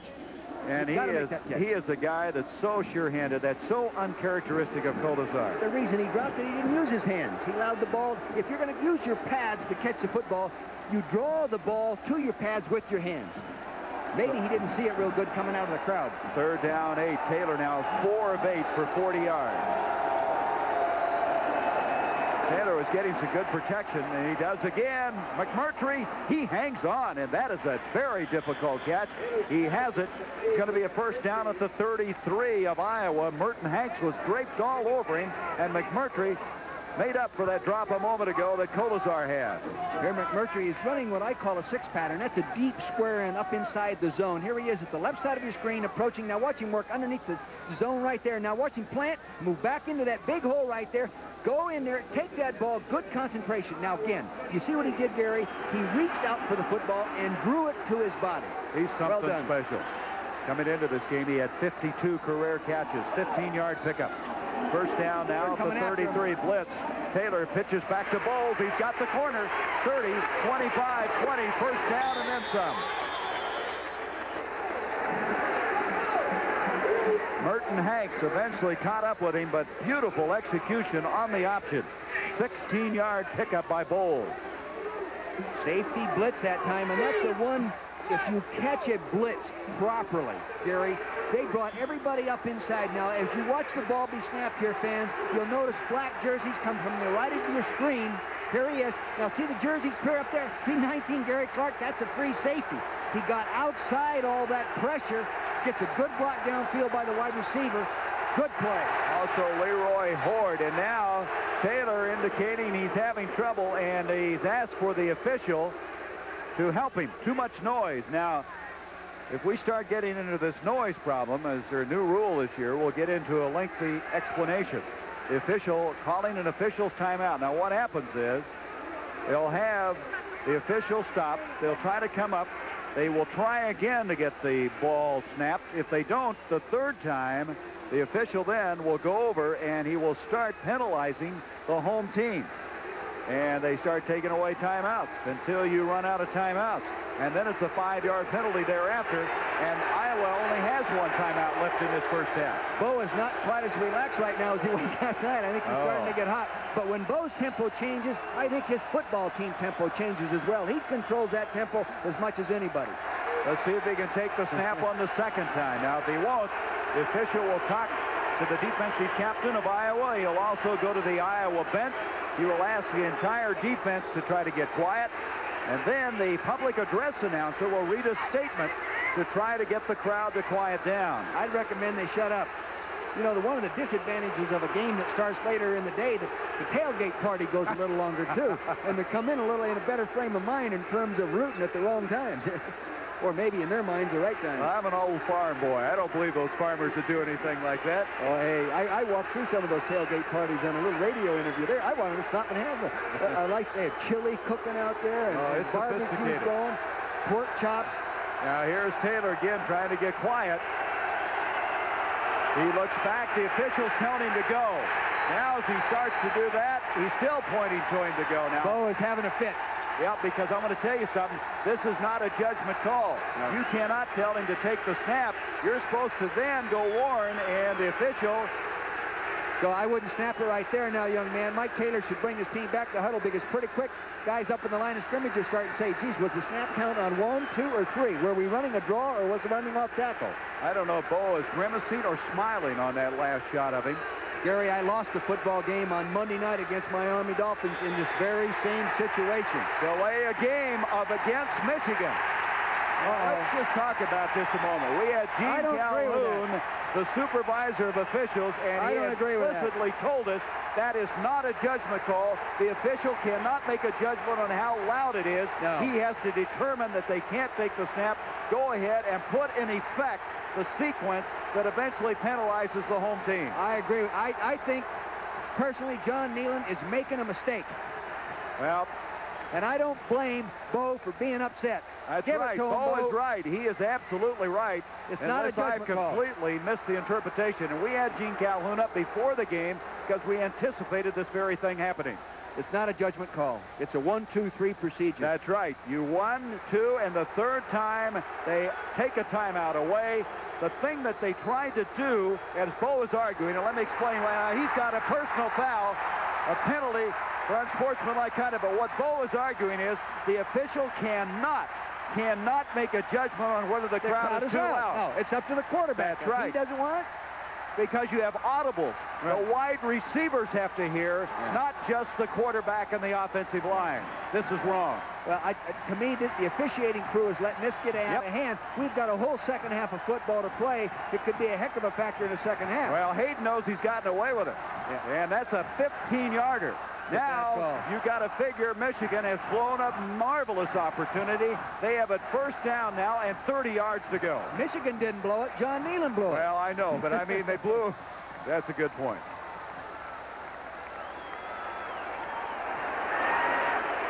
All right. What the situation is the quarterback goes to the line of scrimmage. If he cannot hear the snap, he turns to the official. Once, twice, and the third time, the official then goes to the home team and starts penalizing him if, in fact, the quarterback determines he can't take the snap. He's back to throw. Taylor, complete. It's Jeff Brown, the tight end, inside the 25 to the 24. But the issue that we have here, without beating it to death, is the fact that the official has no determination as to whether that crowd is too loud or not. If the quarterback determines it, that's enough. And they go on to the next step. Then the third step. That's right. Unless Gene Calhoun is wrong, and I have a lot of confidence in Gene Calhoun. Yeah, I do too. Second down now, 17. They get some of it back. 2:15 remaining in the first half. Taylor running the team. The crowd has subsided a little bit. Taylor on the option. He'll cut it to the 20 and drop there. He's still going to be about 12 yards short of the first down. Joe Mott made the stop, and they want a timeout. Bo Schembechler wants a timeout. Gary Moeller, the offensive coordinator, standing alongside the dean of the Big Ten coaches. You know, We'll be back with more as Michigan. Gary Bender, Dick Vermeil, and Becky Dixon. We have 1:52 left in this first half. Michigan, with one timeout remaining after just using their second, will have the ball at the 20-yard line. Now, the question I have, Dick Vermeil, is if you're as hot as Bo is, how can you even have any reason? I mean, he seemed to call the right play after all of that. I'll tell you, Gary, you become conditioned to the intenseness down there. You get upset, but your mind is still working ahead, even though it doesn't appear to be to an audience that you're watching him on television like that. He knows what he's doing. Third down, 12. Taylor back to throw. McMurtry's got it inside the 10-5. First and goal. You got to give a lot of credit to Michigan. After having a 1st and 30, they now have a 1st and goal at the 4-yard line.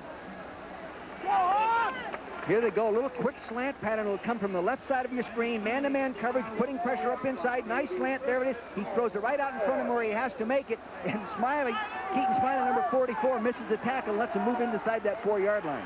Boy, you talk about being resourceful. This Michigan team now, evidently that's fired them up more than hurt them. The 15-yard penalty against their coach has really fired this team up. Here's Taylor back to throw. He had to throw that one away. Eric Walker, the closest to the football, but just nothing developed.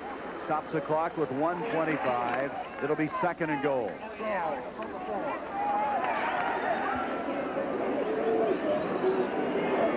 Tell you, this crowd noise situation becoming more of an issue all the time. Of course, here in Iowa, the stands are so close to the field. The issue we had last year was in the Metrodome when Michigan played Minnesota. That's the reason they changed the rule, because of such loud crowds. 2nd and goal from the 4 now.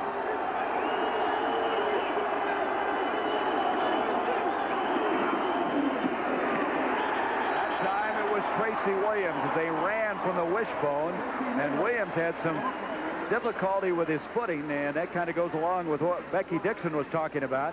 Iowa plays with tennis shoes because they have a lot of that problem of slipping on the turf. Boy, good inside linebacker play. Now you're going to watch the linebacker here, Brad Cross, as he's keying right here. Follow that and get into that point of attack. Good shot of linebacker play. Now here he comes. He's going to move it over there. Oh, no, it was 95. Excuse me, it wasn't 35 that made that. First mistake I've made in a year, Gary. Jim Riley on the stop. Now Michigan has used their final timeout. The Wolverines have expended their 3rd. Points, you know, the game's not over, of course, but take 2 downs. We've got 1 minute and 9 seconds and get it in there running the football. Now, maybe I'm wrong, but I wouldn't be surprised. This is the 15th play on this drive.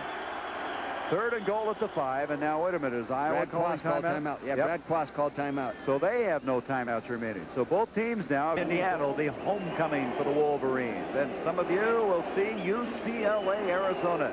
UCLA ranked 2nd of the country. Dick Tomey and Terry Donahue, 2 former assistants together, going against each other now as head coaches. They made me look pretty smart, I'll tell you that. Well, time to time. That's right. 3rd and goal from the 5. Here we go. 17-3 Iowa. I wonder if Dave Hayton is hurt. Roderick Davis is still in playing nose tackle. Taylor now changing the play, it looks like, at the line of scrimmage. Both Callaway and McMurtry split to the top. Quarterback draw. Taylor diving.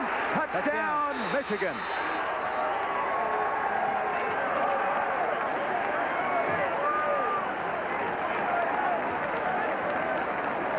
This is when you have a quarterback, you don't need another guy in the backfield to run your draw. Now watch him go all the way back. Good blocking at the point of attack. Kick out by the fullback, and now he comes right back up. And look at the movement on the line of scrimmage from the offensive line. Very good movement. They took the defense and put him in the end zone. Seems as though the turning point of this game was when they had the 15-yard penalty called on Bo. That's why I said he changes the tempo many times of his squad mentally. Point after 10 by Mike Gillette. Ken Solomon holds, and now it's back to a 7-point game. 17-10 Iowa. Taking a look at this from a low angle. Now watch, he'll tuck it up, head out like he's going to sprint out. Now he sets, and now he's working right up. Now look at the movement the offensive line gave him in that situation. John Vitale, he's in the end zone, number 67. Again, taking a look at the offensive line. Now follow the big horses right here. These 3 people right here. They're going to let the rush come up to the outside. The fullback's going to block him. He's going to come back and go up underneath. Here he goes. Now watch the offensive line as they set. Here they go. They're doubling down. The fullback right there. Horde, number 33, opens it a hole. A super block right there by Tom Doring, number 73, on Jimmy Johnson, 71. Touchdown. Well executed play. Now, as he was up at the line, did he audible to that, Dick? No, I think that was a huddle call all the way. I think that was a huddle call all the way because when Brad Quast of Iowa called timeout, the offense started to go over to Gary Moeller and Coach Schembechler, and they sent him back on the field again. There's the guy you were asking whether Haight was hurt because Roderick Davis has been playing that nose guard or nose tackle position. Well, he throws such a fit on every snap that maybe they're resting him a little bit for the second half so he can throw more fits. Huh? Quick pitch going to be hauled in by Saunders. Mike Saunders brings it out to the 20-yard line. 59 seconds left now in this first half. 17-10 the score. Iowa, who's had the lead all the way. They led 7-0, 7-3, 10-3, 17-3, and now you see what it is with 59 seconds to go. Right now, if you're Hayden Fry, are you satisfied with your 7-point lead and get away a little bit from the applause, or you could go ahead and try to get a field goal out of the situation and move the ball passing? Well, we'll soon find out. Oh, boy, no guts, no guts. From the 20-yard line, Hartley, well, they're going to be pretty conservative. And it's going to work, too, because Stewart's got a first down, 35-40 to the 41-yard line. Remember now, Iowa has no timeouts. Line of scrimmage, the 41, a 21-yard run that time. 52 seconds. The clock stopped as he moved the chain. Hartley has the play ready and has in the I formation Hudson along with Stewart. You see the clock in the lower right-hand portion of the screen. That's what's left in the first half. Give to Stewart again. And Stewart is able to jam it out to the 45. T.J. Osmond and Trip Welburn made the stop. If I was Iowa, I would come right back with that same draw because Michigan is walking their outside linebacker, in this case Bobby E. Abrams, I think it was, all the way out on the wide receiver. Now they're moving the other defender all the way out wide in that situation. That's Alex Marshall, and it's easier to run a draw. On 2nd and 6 now, Hartley, and it's batted down. You can see that low delivery. Yeah, I think that's Mark Messner getting his hands on the ball. Messner, according to Bo Schembechler, is the quickest man in a 5-yard square of anyone he's ever been around. I know, you know, when you talk to Messner, he said, last night he said, Coach, I've never had a good game against Iowa. I'm overdue. I'm a senior. I've got to have a good game. And here he is. He's majoring in sport medicine. I think that's a good major for a guy that sends guys home hurt all the time, We understand that Dave Hay, we're speculating on him as a tender knee. That was the reason he's not playing. Messner is, though. 3rd down now, still 6. 13 seconds left. Harberts, Watkins split out, and Hartley fumbles the ball. He got on it. Iowa getting the better of it. Total yardage, 189 yards. The penalties, 5 for 45 for Michigan. The penalties aren't as big a factor as the penalties that, in the situations in which they came, a running team getting a penalty, putting you into a long yardage situations can stop a drive. Normally, though, penalties at the end of a football game usually don't determine the winner. Turnovers can kill you. That one turnover can kill you. Skillett now kicking off as we begin the second half. Kolesar will let that one go out of the back of the end zone. And so Michigan, who's trailed this entire football game, will start from the 20-yard line. And that wind continues to blow behind Skillett from right to left here at Kinnick Stadium. Niall Kinnick Stadium, named after the 1939 Heisman Trophy winner. I wonder if Coach Fry talked about the Hawk explosion now. The Hawkeye explosion is the fact that both these teams take great pride, especially Iowa in their third quarter. Iowa's given up only 10 points in the third quarter this year. And he says we go out and throw a Hawkeye explosion, meaning on every snap that first series of downs, we reestablish the tempo of the football game. From the 20-yard line, Michael Taylor will send Kolesar in motion. Bowles, 1, 2, 3 yards. It's been tough to establish that running game. Keppel and Lott combining on the stop. You see Brian Wise still in the ball game. He replaced Mark Stoops, who's out for the football game. And he's a redshirt freshman, Brian is. Smart, and he learns quickly, as the defensive coordinator, Bill Brasher, told us. And as you know, Bill Brescher, the defensive coordinator, said, you never are afforded the luxury of making a play without coming off a block when you play against Michigan. They block everybody, safeties, cornerbacks, everybody. Body on body, right? Body on body. Second down, 7 now for the Wolverines. Taylor, play action, look out, down he goes. Brad Quast, number 35.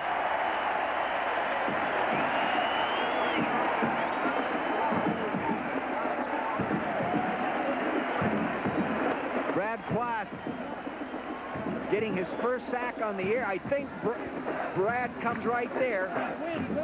Now, you'll note there'll be play action deep in the backfield, and he stunts back to his left, gets through the gap. The guard came up to try to pick him up, couldn't do it. Boy, I'll tell you, that's tough on the quarterback because he's looking left. Michael Taylor's looking to the left right side of the field. He can't see him coming. Good call by the defensive coordinator, Bill Brescher. Makes it 3rd and 12 now for the Wolverines. Pressure coming from Mott. The ball batted up, almost intercepted by Riley. Jim Riley. The pass was intended for Tony Bowles. But what really started all the problems was not this guy. It was Mott again. Joe Mott from the backside. Straight drop back pass. You know, now Michigan doesn't do a lot of that. They get set up. He has good protection. He throws the ball out there. Now Riley, an inside linebacker, working out into the zone. Boy, if that had been a little lower, he'd have picked it off. Riley this year has 1 interception, so Gillette now will punt inside the 5. Marciano goes back, the nephew of Rocky, to field this one. Punting into the wind, too. Gillette had a 32-yarder in the same position earlier in the game, and the ball not hit well at all. No. At the 40, but it takes a Michigan bounce and goes to the midfield stripe. The guy who snapped the ball up to down it, Dave Weil, will be back. 17-year step to the Rose Bowl. Right now, Iowa getting the better of it, 17-10. You see the time remaining in the 3rd quarter. The Hawkeyes with the ball for the first time in the 2nd half. We understand Dave Hayde, who had a tender knee in the first half, is still in the locker room, hasn't come back out. Give to Hudson, and Hudson's going to be stuffed on this play. A loss of a yard as Mark Messner and John Milligan were there. 2nd down, 11 yards to go. Bill Anderson, the offensive center, has just been back the 2nd ball game, coming off an injury, is down. Number 50, he's hobbling there right now. They better get him out. Now, that'll make him move Greg Divis, number 58, who started at left guard, into center, I'm pretty sure. Boy, just about the time they thought they were getting healthy up front, Anderson, who, an honorable mention, all Big Ten pick a year ago, is shaken up. Now what happens, though, Greg Divis has his hands all taped up to play guard. Now he's moving to center. He's going to have to get all that tape off his hands. It's been a knee that has kept Anderson out for 2 games. He's not as experienced at making all those calls. Divis now, the senior out of St. Louis, at center. Yep. 2nd and 11. Here's Cook again.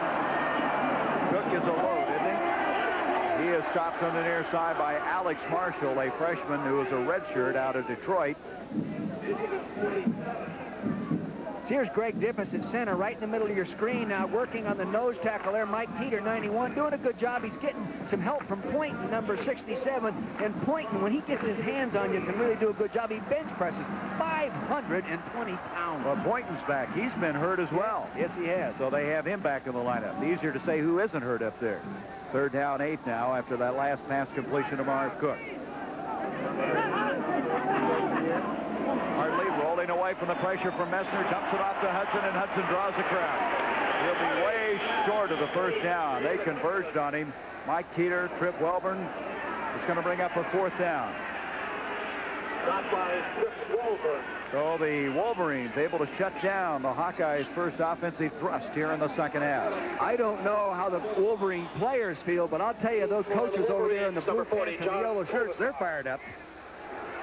This is Kolazar going back for the punt, and Adams to punt it. Punting from a tight formation. He's going to try to kick it for the corner. Hit it very well, and the ball's going to make it into the end zone for the touchback. There is a penalty flag, however, back at the 45. The end zone for the touchback. So we'll determine what that's all about. Illegal procedure against Iowa. I tell you, I'm not so sure I would refuse the penalty, because they're taking a chance with this guy getting it That went into the end zone, didn't it? Yeah, it did at the 20-yard line if they refuse the penalty. Yeah, he's liable to put it in. He's been pretty good at putting it down inside the 20-yard line. They're listening to you, Coach. They do refuse it. Michigan will have the ball. Iowa has the lead. We'll return in a moment. Becky Dixon has the commissioner, Wayne Duke. Wayne, the ruling on crowd noise, was it correctly interpreted and enforced? Yes, it was, Becky. Had Taylor gone back under the center, and then they asked John Netherland, the referee, for time, he would have been get into that relief, and it would not have been a late game penalty. Bo was very concerned about crowd noise coming into this game. Were you and the officials aware of this? Well, this is a very typical Michigan-Iowa game. We have very much a way of crowd involvement in our Big Ten football, and that's what makes Big Ten football. All right, Wayne, and congratulations on your being honored here in pregame ceremony. Well, thank you, Becky. Thank you. Gary. Wayne, thank you. Wayne, a graduate of Iowa. He was honored at halftime. As probably you know, he's been the Big Ten commissioner for 17 years and will be stepping down as we go back to this football game now. First down at the 20. So we'll talk a little bit about that in a moment, about Taylor. First down, 10, give to Bowles. Bowles is able to get 5-6 yards out to the 26. Riley made the stop. So to just further interpret it, and then we'll leave it alone, the reason that Taylor and Michigan did not get relief is that Taylor did not assume the posture underneath the center. As an end result, could not get a stoppage and had to go on and snap the ball. We have a man shaken up for Iowa now, and that is Gary Clark. They're running out of defensive backs. Yeah, freshman who is the starting free safety, and they already lost Stoops at strong safety. They can switch Hanks over to that spot. Or Burton Smiley. Hanks. Smiley can also move to safety, and they'll move James Pitkin into corner. But they're out of defensive backs. If Clark, and he appears to be a little hurt seriously. He had an interception in his first start against Michigan State this year. He's out of University City, Missouri, which is right in the St. Louis area. Really been coming on his own, and it's just been an amazing year for this Iowa team as far as injuries are concerned. I'm glad they're getting rid of that AstroTurf. That's right. They're going to go to natural grass here after having this artificial surface for 7 years. We'll be back in a moment. Announcing the Starting safeties have been wheeled off the field. Second down, 4 now for Michigan. 17-10, 10:57 to go in the third. Here is Bowles trying to get wide. Mike fighting him off on the near side, and he makes it out to the 27. And Greg Brown in the football game now. Brown is a sophomore who played right here in Iowa City, and his dad, Larry, was his high school coach. So Brown in now after Clark had to leave. We're going to come now to a third down and still a couple of yards, 3 yards to go. This is something. Did you see that score? Holy Under the dome. Yes, you got sir. a lot going for you. Notre Dame now, what that will do, it will give UCLA a chance now to be ranked #1 in the country. That's right. No Andy Mutter. Yep. Oklahoma giving the Wildcats problems. Third down, 3 yards to go. Taylor on the option. That's Quast again. Brad Quast is as good as there is. 6'2", 248. So big. Can run so well. Tyrone Berry came in and got immediate pressure in the quarterback's face in the down line. Here he is now. He's going to come around and get immediate pressure as the quarterback comes down the line. It doesn't give him a chance to go ahead and pitch the option. Now watch it. Here he goes. Here he's coming down. Now watch him come right down the line, right into, boom. He can't make that pitch. Then the help from the inside pursuit. Down he goes. Good defensive play. So Gillette again will punt the football. This time about 5 yards further up the field. On a 4th and 5, Marciano back. This one hit a little bit better. The Marciano coming up, got it at the 41. 45, dropped at the 47. Peter Marciano to the 47-yard line. Beta Murray was up to make the stop. Now we have a correction, but it's still Notre Dame on top. It's not 41, but 31. That's still impressive. Remember, Michigan had Miami beaten by what? Had a 16-point lead and lost it in the fourth quarter. A team that can throw the ball like Miami with a fine quarterback, Walt, he can put points on the board. But at the Dome, I think you get a little more than 11 guys who are playing defense. Oh, or playing offense. Either way. Some of the ghosts of the past. Some of the ghosts of the past. Anyway, Iowa now inherits very good field position, almost at their own 47. 9:58 to go, third quarter, 17-10 Iowa. Hartlieb as Smith and Harbert split out. Goes to the shotgun. Same approach they used to start the game. Here's a screen. It's Hudson. That's the way they started the game, too. Throwing to Hudson. And Hudson to the 45. About a yard short of the first down. Bobby Abrams made the stop. Let's go down to Becky Dixon. Gary, a report on free safety Gary Clark. I just talked to Dr. John Albright. Clark has a very serious knee injury, possibly a ligament. Right now, he's on the way to the hospital for x-rays. Okay, Becky, you're becoming part of the MASH unit down there. Yes, nurse Becky Dixon. That's right. Second down, a yard to go. Harberts, Watkins split out to the top of the screen. Stewart.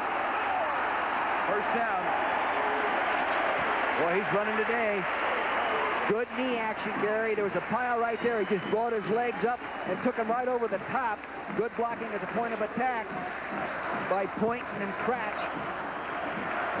Bob Cratch, who's had some dehydration problems, has battled back. Number 70. He's one of the fine linemen in this conference.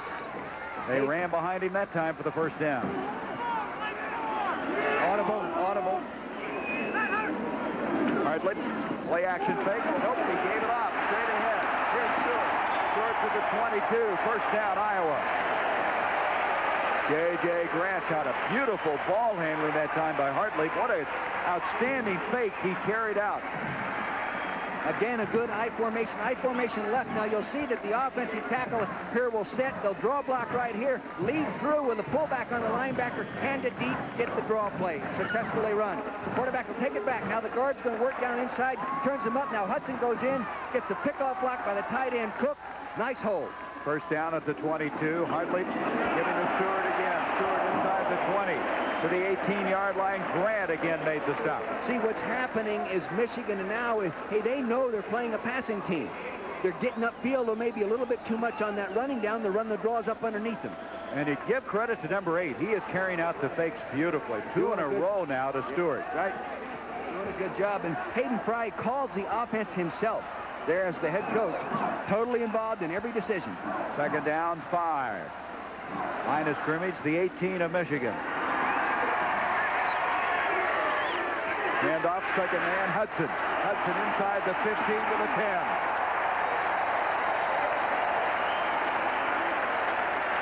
Hudson, all 235 pounds of him, pounding the ball, reaches the 10-yard line. What'll be first and goal. Very complicated offensive play to execute properly and very well executed.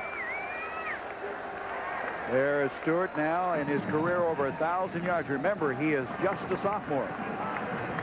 They've had some good ones. This may be as good as any of them. Vauxhall, New Jersey. Stewart again. Good determination. Picks up 2. David Key made the stop. They've really changed this series with the good faking, the crisscrossing action. They really are freezing those linebackers, made it tough to pick up the football. Well, they had them thinking pass. Now they're running the football, and they're running deep out of the eye. I look for them to throw here, though. Gary, go back to that passing attack.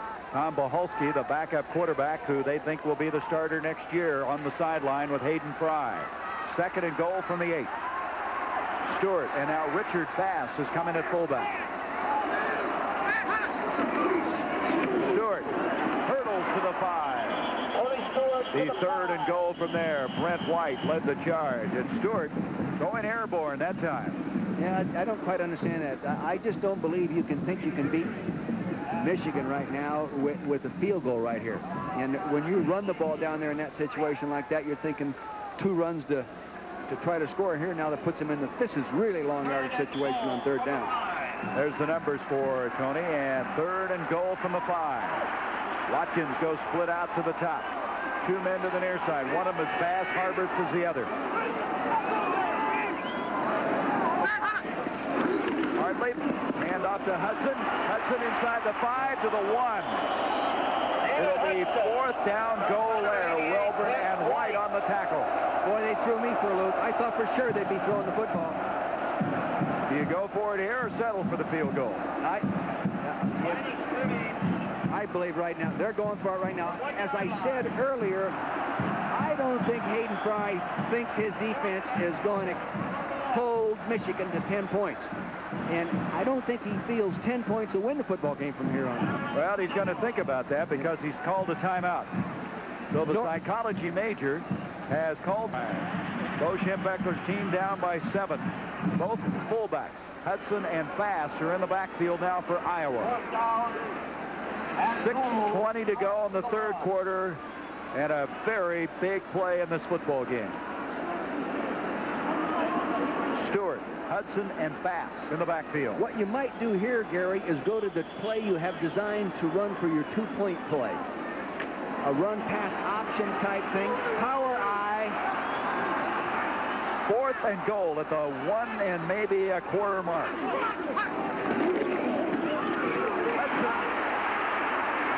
Michigan held. The ball may have jarred loose, but either way, Michigan's got it.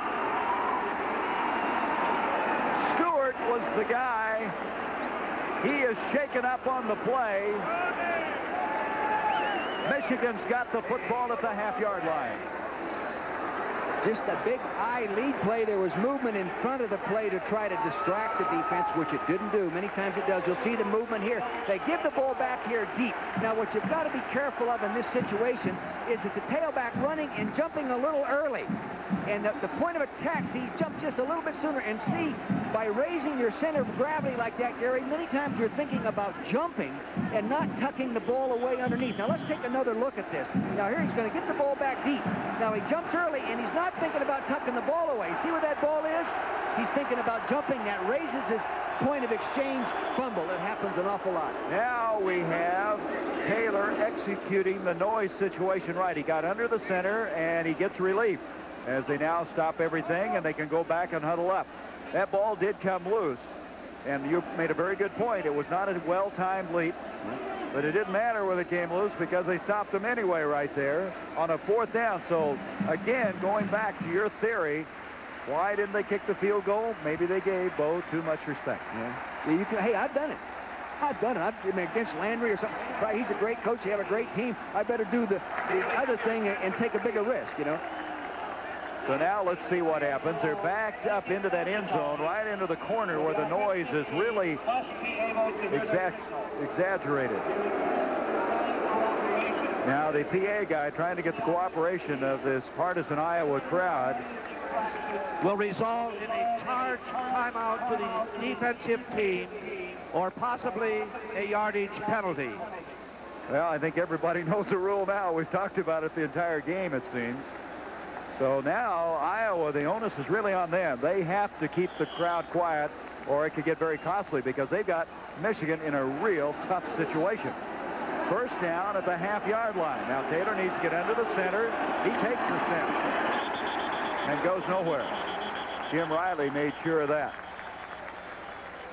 I'll tell you this. Bo, with his confidence that he has in Michael Taylor, I wouldn't be surprised to see him throw the ball coming out of it. Let's go back to that 4th down goal.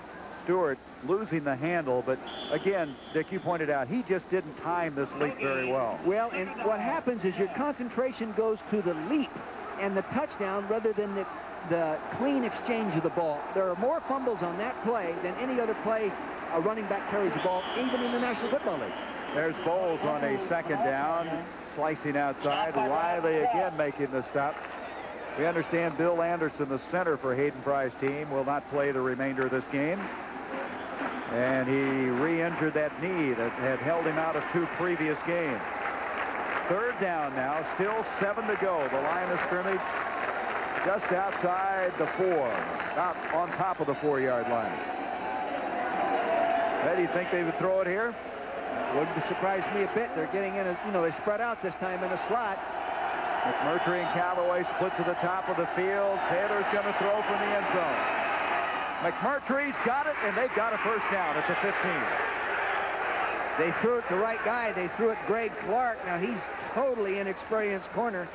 Here's McMurtry coming off, catching a pass on his 21st birthday today at the top of your screen. There it is.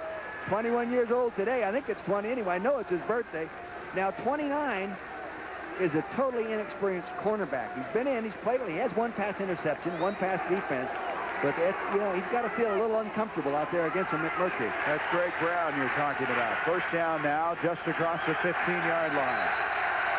Kolesar, Callaway split out. Michigan with a new life. Coming out of there, the burst is Bowles, and Bowles across the 30 to the 31. First down, Michigan. Merton Hanks caught up with him. What you're going to see here is a deep handoff off the I formation. Cross blocking at the point of attack. Good cross blocking right there. Picks up Riley 95. Now Bowles comes in and gives Merton Hanks a little move and gets some help. So Tony Bowles now has the Wolverines with a first down at the 31. He has thus far 91 yards on 15 carries. Taylor to Bowles again, and Bowles out to the 40, about a yard short of the first down, and Michigan, trying to use the impetus of that great goal line stand, is moving the ball effectively. Jim Johnson and Dave Haight made the stop. Let me ask you a question, Gary. How many times in your career have you seen a great goal line stand result in a 90-yard touchdown dive? I've been in those situations many times. I've seen it executed positively on my side, and I've seen it go against me. It's not an unusual thing. You get that great mental lift. Second down, make it 2 yards to go for the Wolverines. Brown comes in motion, back to throw. Taylor throwing deep. McMurtry over, can't get it. Good defense. Kenton Smiley was the reason that ball was not completed, number 44. McMurtry has the straightaway speed and the hands to make that catch, but good coverage by Keaton Smiley. Here he is, left-hand side of your screen, see pedaling. He turns and runs. He knows they're going after him. The mistake he is making as a defensive back, Gary, is he looks back at the ball the whole time. Fortunately, right there, that ball actually should have been caught and could have been caught. That ball should have been caught. Smiley, one of 2 cornerbacks from the Dallas area, playing for this Iowa team. You don't look back until the receiver looks back. See, and he's looking back a little too early. He can't run full speed that way. So it's a 3rd and 2 now for Michigan. That ball was in the air 50 yards. Bowles again. Bowles got the first down. Nice cut. He's to the midfield stripe. And all of a sudden now, Bowles is starting to find some running room. Keppel made the stop. All of a sudden, the offensive line is wearing those guys down. They're so big and strong, you can only take them on physically so many snaps before it starts wearing you out. And we got 3 minutes and 40 seconds to go in the 3rd quarter, and it's starting to show. First down at the midfield stripe. 3:39 to go, 3rd quarter. Michigan trails by 7 points, 17 to 10. McMurtry and Callaway split out. Bowles now 110 yards on the afternoon.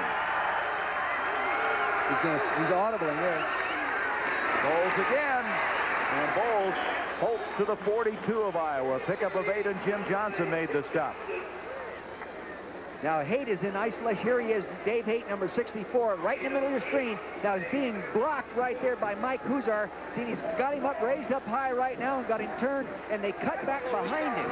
They cut back behind him. Now, that play should be made by the backside defensive tackle. In this case, should have been made by Jimmy Johnson, 71.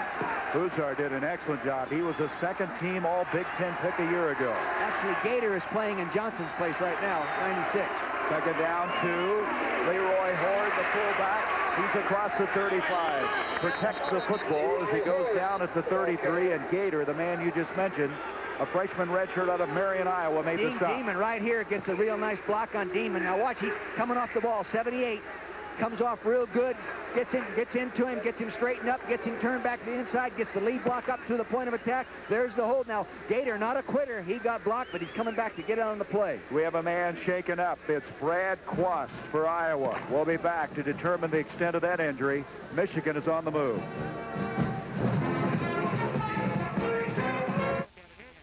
Coming off on Quast right here as he moves here, and his helmet actually gets this knee. Here he comes, sliding off. Now, see, Quast is moving left to right, and there his foot is planted right there, and the helmet hits him down below the knee, and I don't think that'll be a serious injury. He came off a little bit of help, but looked like, as you said, he could return to this game. First down now at the 33-yard line for Michigan. Boy, do they need him. Pipkins is checked in at a cornerback now for Iowa. James Pipkins. Back to throw. Taylor near side. Callaway. And Pipkins is over there to cover. But it's a catch for a first down to the 21-yard line. And Pipkins really had a big cushion that time. Callaway had a lot of room to operate. Callaway, you know, Callaway wants to go into real estate. Well, they gave him enough real estate that time. He's got his degree a little early, didn't he? Right there. Pipkin was 10 yards off an out pattern. He's got to play it just a little tighter. Well, they taped Pipkins out after that play. As Brown and Smiley now are the corners, Hanks and Wise are the safeties. First down at the 21. This drive, remember now, started from the 1-yard line.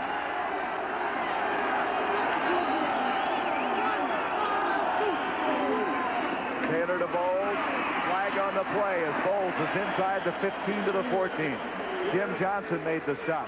This is a juggernaut right now, this offensive line, but it may be stalled here momentarily. It looks like a penalty is going to go against Michigan. Holding. That's about the only thing they've done wrong on this drive, as they have dominated. There's Gary Mullen, or check that, Hayden Fry on the far side, hoping that that is a beginning point to stop this drive that began at the Michigan 1-yard line. 1:51 remaining, third quarter. 17-10 Iowa. That was our halftime score.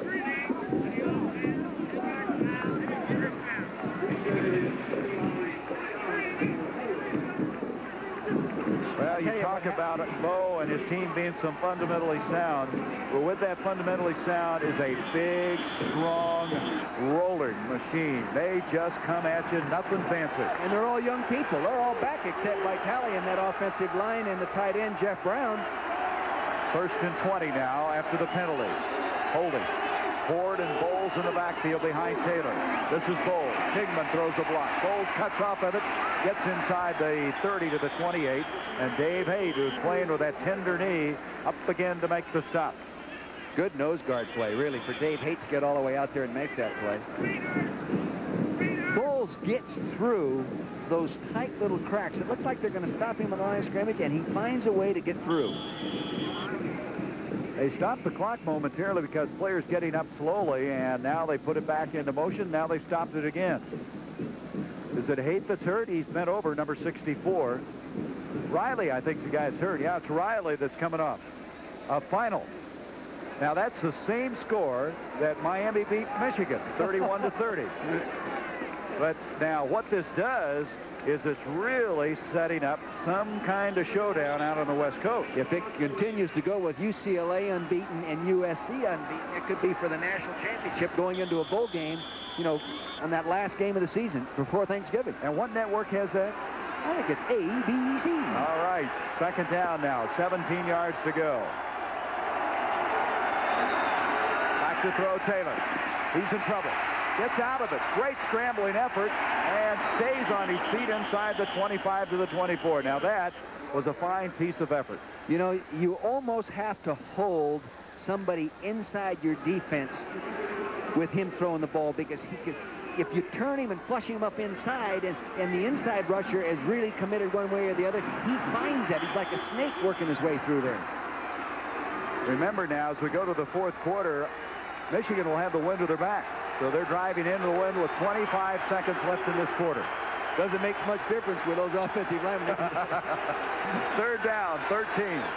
Trying to come back from that holding penalty. The blitz coming. Taylor read it. Throws to Colazar. Touchdown, Michigan.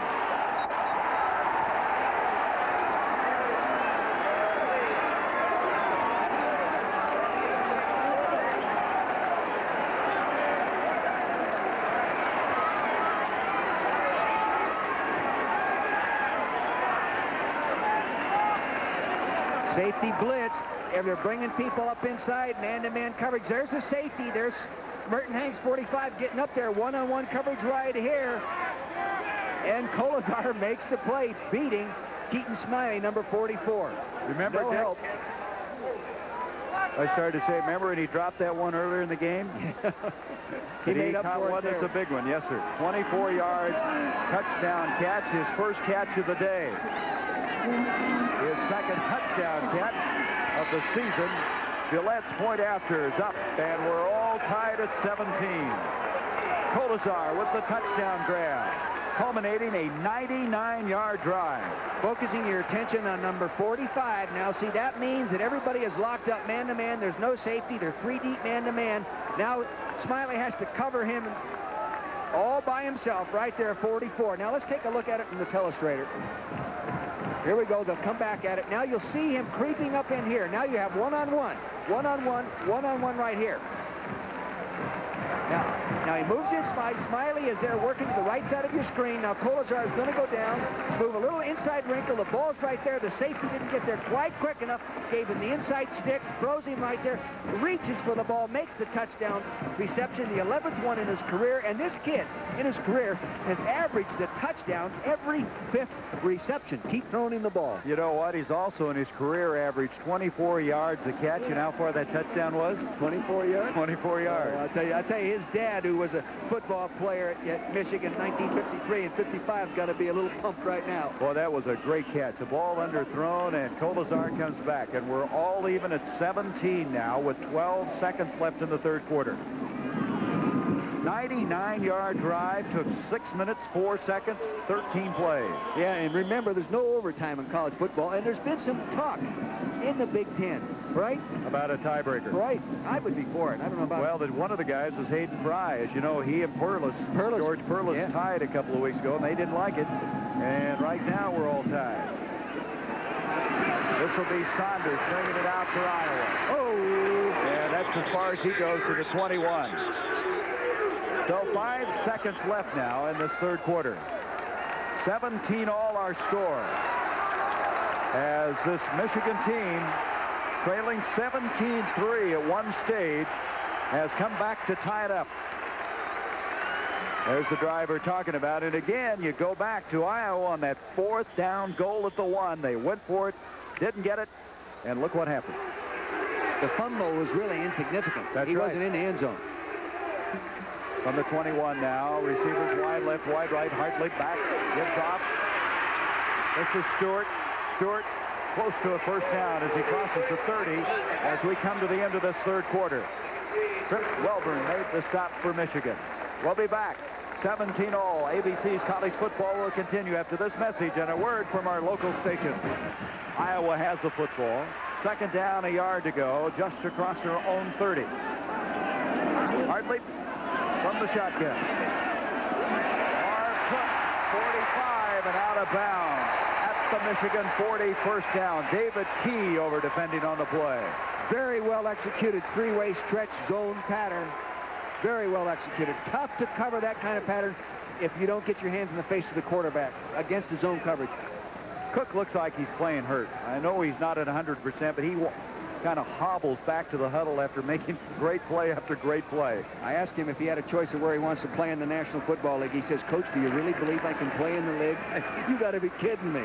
That's how humble he is. He's some player. 29 yards now on the catch. Harberts and Smith the wideout. First down at the 40.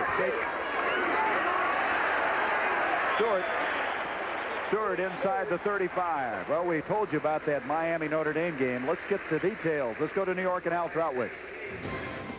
All right, Gary, after Steve Walsh had a 4th down touchdown pass to tie the game with 45 seconds left, here was the 2-point attempt to go for the win.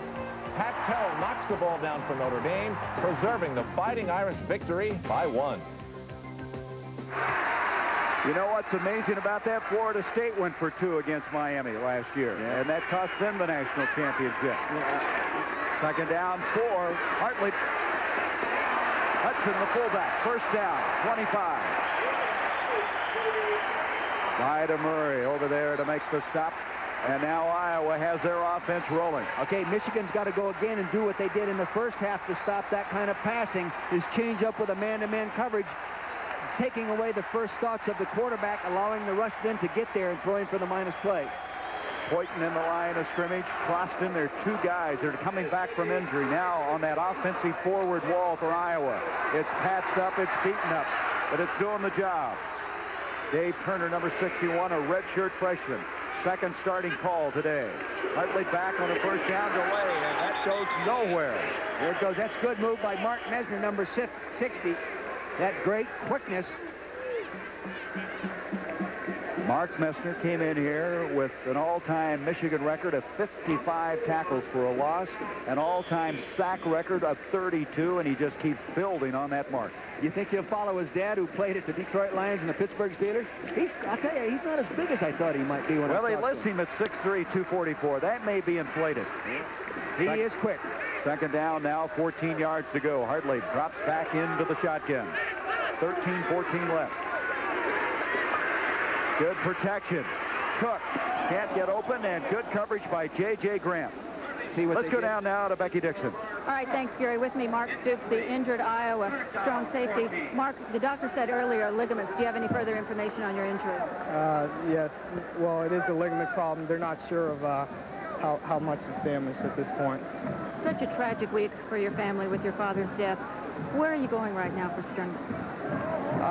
Just my family. I have a very close, large family, and I can really rely on them to help me through the bad times, and also family and friends. Mark, thank you. Our condolences. Gary? Thank you, Becky, and give our best to Mark, will you? Penalty flags going everywhere.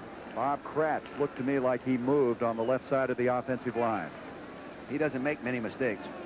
I visited with him yesterday. He came in. He had glasses on. He looked very collegiate, very academic type, playing in the trenches. Yeah, you know, and he's, by personality, he's a very intense kid.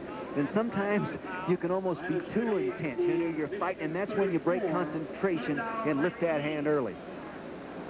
So the penalty now makes it third down and 19 yards to go. So Iowa on the move all of a sudden now starting to mechanically have some problems, some mistakes.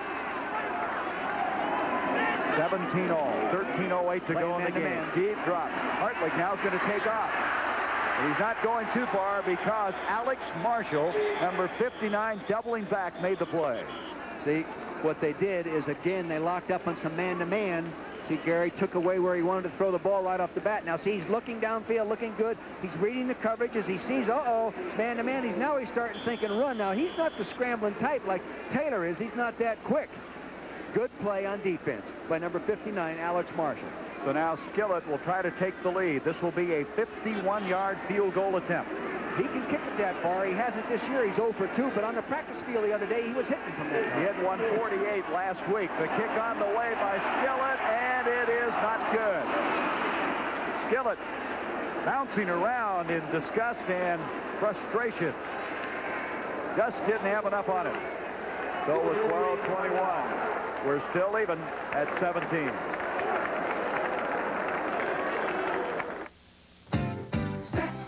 Just missing from 51 yards away. The count stays even at 17 all. In 1985, Iowa was ranked number 1, Michigan number 2. 2 seconds to go in the game. Rob Humphrey attempting a 29-yard field goal, and Iowa won it 12-10. We mentioned 3 of the last 5 games in this series have been decided by a field goal. But you mentioned just then that the kick was 29-yard field goal. The average is about 91% good from inside that 30-yard line. When you get outside the 40, it really changes. Yeah, plus you get to the 50, Gary, the average is only about 38% over 5 years. And Skillett wasn't able to make that one. No. So now at the 34, Michigan has the ball.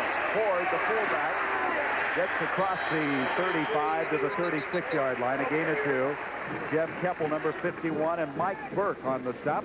So Bo looking for the perfect play as he now comes to a 2nd and 8. You know what Bo would like to do, philosophically, is take the ball, go 4 yards of crack, eat up the clock, put it on the 15-yard line, kick a field goal. Really, I believe that would be his approach in the old days. I don't know if he still feels that way right now. Now he's a little more older and mature. Mature, not older. 2nd down, 8. Taylor straight back. Got time. And McMurtry, again, seemingly always finding the open spot. Burton Hanks, depending on a play, first down, Michigan. It was a double zone coverage. Now you're going to see here the corner up short, the safety here, corner up. Play action freezes the linebackers that make it back in there. He works up underneath and comes in that zone. Very well executed play. Now see the corners roll up. Now here he comes. He works underneath. We call that a burst pattern. He bursts inside, rolls inside the zone. No linebackers underneath that. Play action held him. 17-yard pickup to the 47 of Iowa. Taylor to Bowles. Bowles first to the outside. Goes out of bounds at the 42. Pick up a couple of yards on the play as Brian Wise and Greg Brown were over there. Bowles makes those kind of cuts look so easy. It almost looks like he's not running full bore. And as Bo said, he is so fluid. He's deceptively fast. Well, he's 4.4 in the 40, and that is a time that a lot of times isn't plated. You always hear about the 4.2, 4.3 guys, but there's not a lot of them. You saw those stats of over 100 yards running. Well, you have a running back that runs for 100 yards in your backfield, you win 3 out of 4 games. And boy, that really holds up for the... Kolesar, Callaway split out. Second down now. 5 yards to go. Flag on the play as they stop everything. The handoff was going to Bowles. I think Huzar 74 moved a little bit early.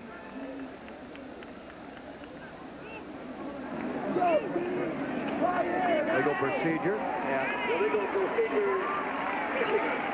The Michigan team through the years has always had the good offensive lines. As somebody said in the Iowa coaching staff, they all look the same. They just put on different helmets, different numbers, and come at you body on body. And they've been coached by the same... Do you see that Illinois score? Well, they're really doing well. They're undefeated. I tell you, John Makovic, after losing 2 non-conference games early in the year, is on a roll. And Michigan State, that's their first win of the year. So now the line of scrimmage at the 47 and 2nd and 10 now for the Wolverines. McMurtry, Kolesar split to the top of the field.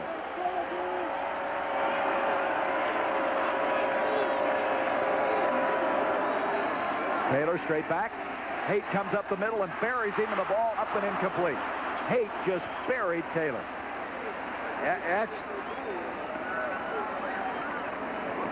Actually, he wasn't throwing the ball to Bowles there. He was throwing a delay pattern. Now, you'll see Haight to the left side of your screen working on Dingman. He beats him to the inside. Vitale, number 67, tries to pick him up there and give him help, but no help. See, he was not really throwing that ball to Bowles. He was throwing that ball to McMurtry coming in on the delay. He was throwing the ball, not seeing anybody because of Haight. Big old Haight was in his face. Foster had a crack at the interception. 3rd down, 10. Taylor with a top-rated efficiency in the Big Ten at quarterback. Back to throw a flag on the play. And coming back, Kolesar makes the catch. But let's see what the penalty flag's all about. That would be a first down if it stands. I think it's on Michigan. Kolesar does a good job, doesn't he, coming back on the short passes? I'll tell you, Taylor is really throwing the ball well. I see why he's throwing 64% complete coming into this game. That's going to negate a 13-yard completion, the penalty. Illegal procedure. Taylor's taking over quarterback after Demetrius Brown a year ago was the starter. In fact, Brown had a superb day against Iowa last year in Ann Arbor. Is Taylor a senior? He's a junior. He's got a junior, yes. I mean, guy can throw that well. How come it took so long to find him? Well, you know, Demetrius Brown played so well. His biggest problem was that he was having too many interceptions. He threw 7 against Michigan State last year. He ended up losing his starting job to Taylor at the Hall of Fame Bowl. Now, what's this all about? Talking to the clock operator, maybe? No, he's just checking his flight information for his flight home. It's tough to get out of here, you know. After 4 o'clock, you can't take off. It's a dead ball, foul. The play did not stand. We will repeat the down. Still 3rd down, right? That's it. Bo doesn't mind.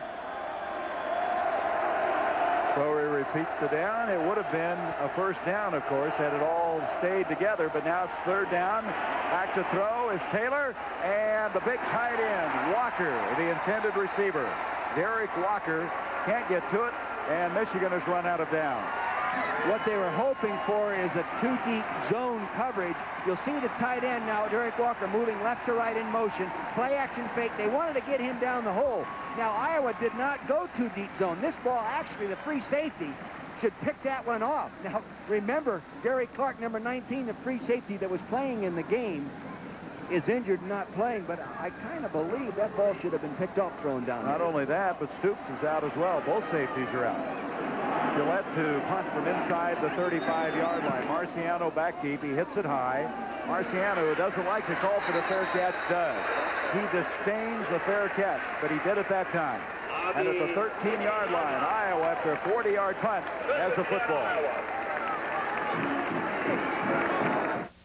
This is a machine designed to keep you on time.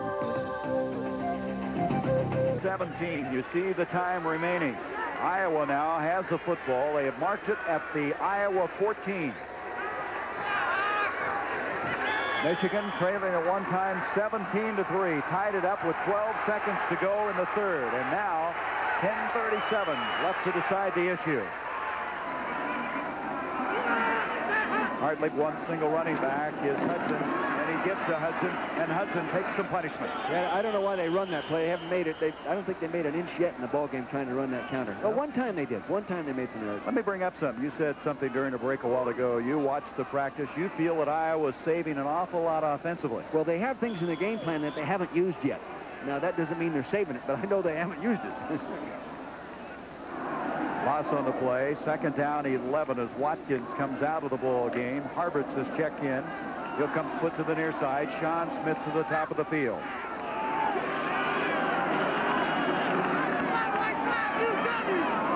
He's audibly. Yep, and from the shotgun. On a 2nd and 11. Hartlieb in some real trouble. Gets rid of it. Sean Smith with the catch. First down, Iowa. Let's go to Becky Dixon. Thanks, Gary. With me, Rob Halman. Rob, let's go back to 1985. 2 seconds left in the Michigan game.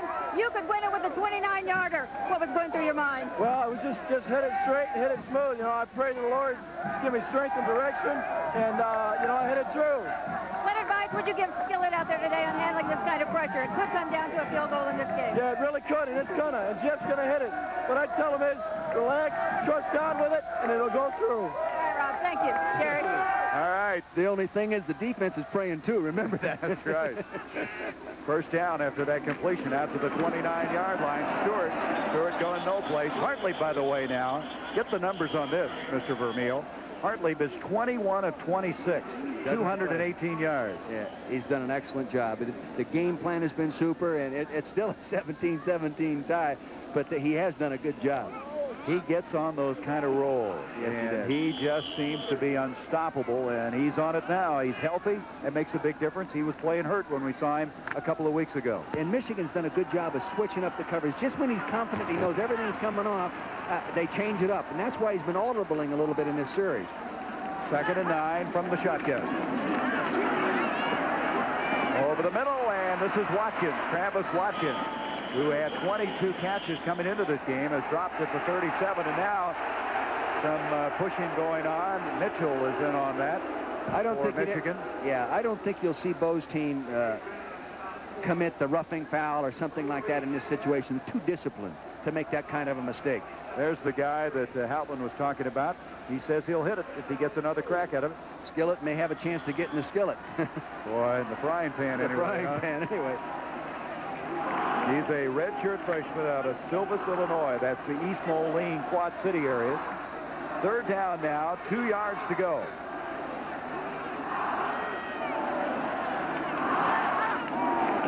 Missouri in at a wide receiver spot.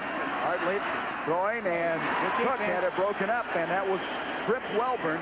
Welburn is out of Greensboro, North Carolina, one of the most heavily recruited players in the country his senior year, and last year was a wide receiver for Bo Schembechler. He thinks he's going to be a great safety before it's all over. Sullivan Anthony Wilborn. I wonder how he got the name Trip. I think it's Sullivan Anthony III. That's where they got the Trip, probably. Adams back to punt inside the 25, and he hit it high, but not very deep. Coming up, Kolazar, and they almost interfered with it.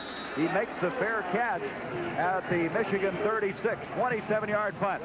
17-all from Kinnick Stadium.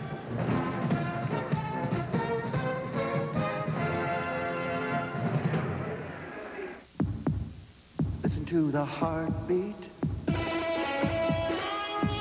of America. Chevrolet announces more Americans going back to work. Michigan team, and, well, that's, is that in vogue or not? I'm not sure I know. Is that a hair or a hat? Well, there's a lot of them. Oh, I see. There was a fire sale on whatever it is. Anyway, 7:56 to go in this game. 17-all. Michigan has the ball. First down at their own 36. 27-yard punt that time by Adams. High tally to snap the ball to Michael Taylor. Receivers wide left and right. the fullback. And Leroy Horde out of New Orleans crosses the 40. He'll advance to the 42-yard line. Jim Johnson made the stop.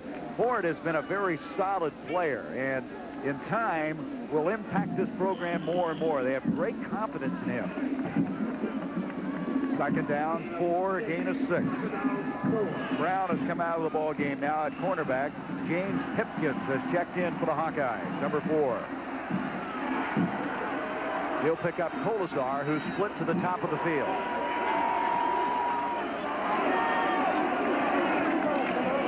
Taylor to Bowles. Bowles taking that little slice of daylight, crosses the 45 to the 47. Dave Haight made the stop. You see what Michigan's doing. That's a first down. What Michigan is doing, and they did that time, is go to 2 tight ends. Iowa's been overshifting the defense toward the tight end. Now they have 2. It leaves a big bubble, a big hole over on the weak side, and they're going to attack there. Let's see if they stay with that approach. 2 veteran coaches. They split it out already. 2 veteran coaches, Hayden Fry and Bo Schembechler. They're back to wide receivers now. First down now to 47. Taylor to Horde. Horde protecting the ball. Bursts across the 45. Close to another first down at the 43 of Iowa. Merton Hanks eventually caught up with him.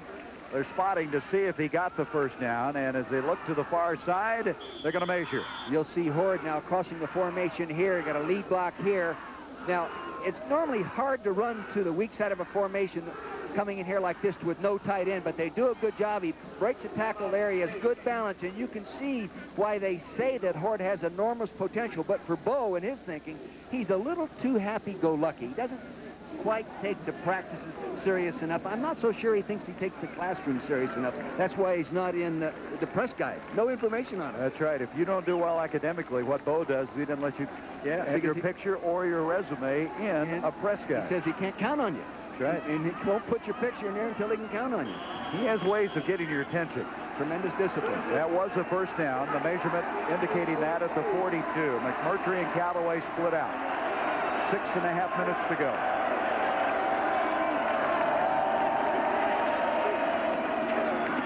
Bowles again. Bowles for a yard, and that's all. Mike Burke out of Davenport, Iowa, senior, who, along with Mott, really gives them outside play that's been effective all year long.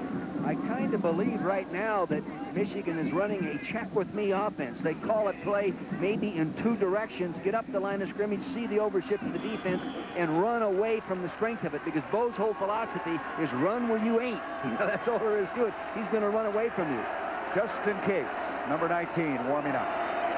From the 42, no gain on that last play. Second down, 10.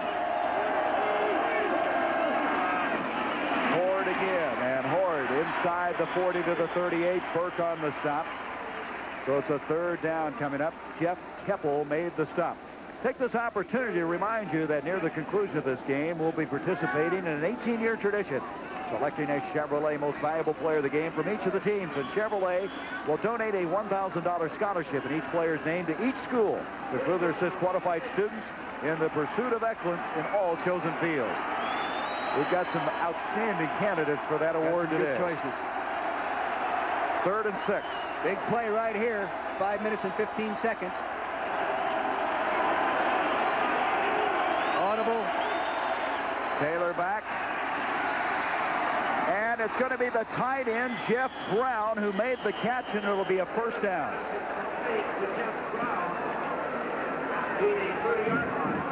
Don't throw that much to him. That's only his 7th catch of the season, but it's a big one.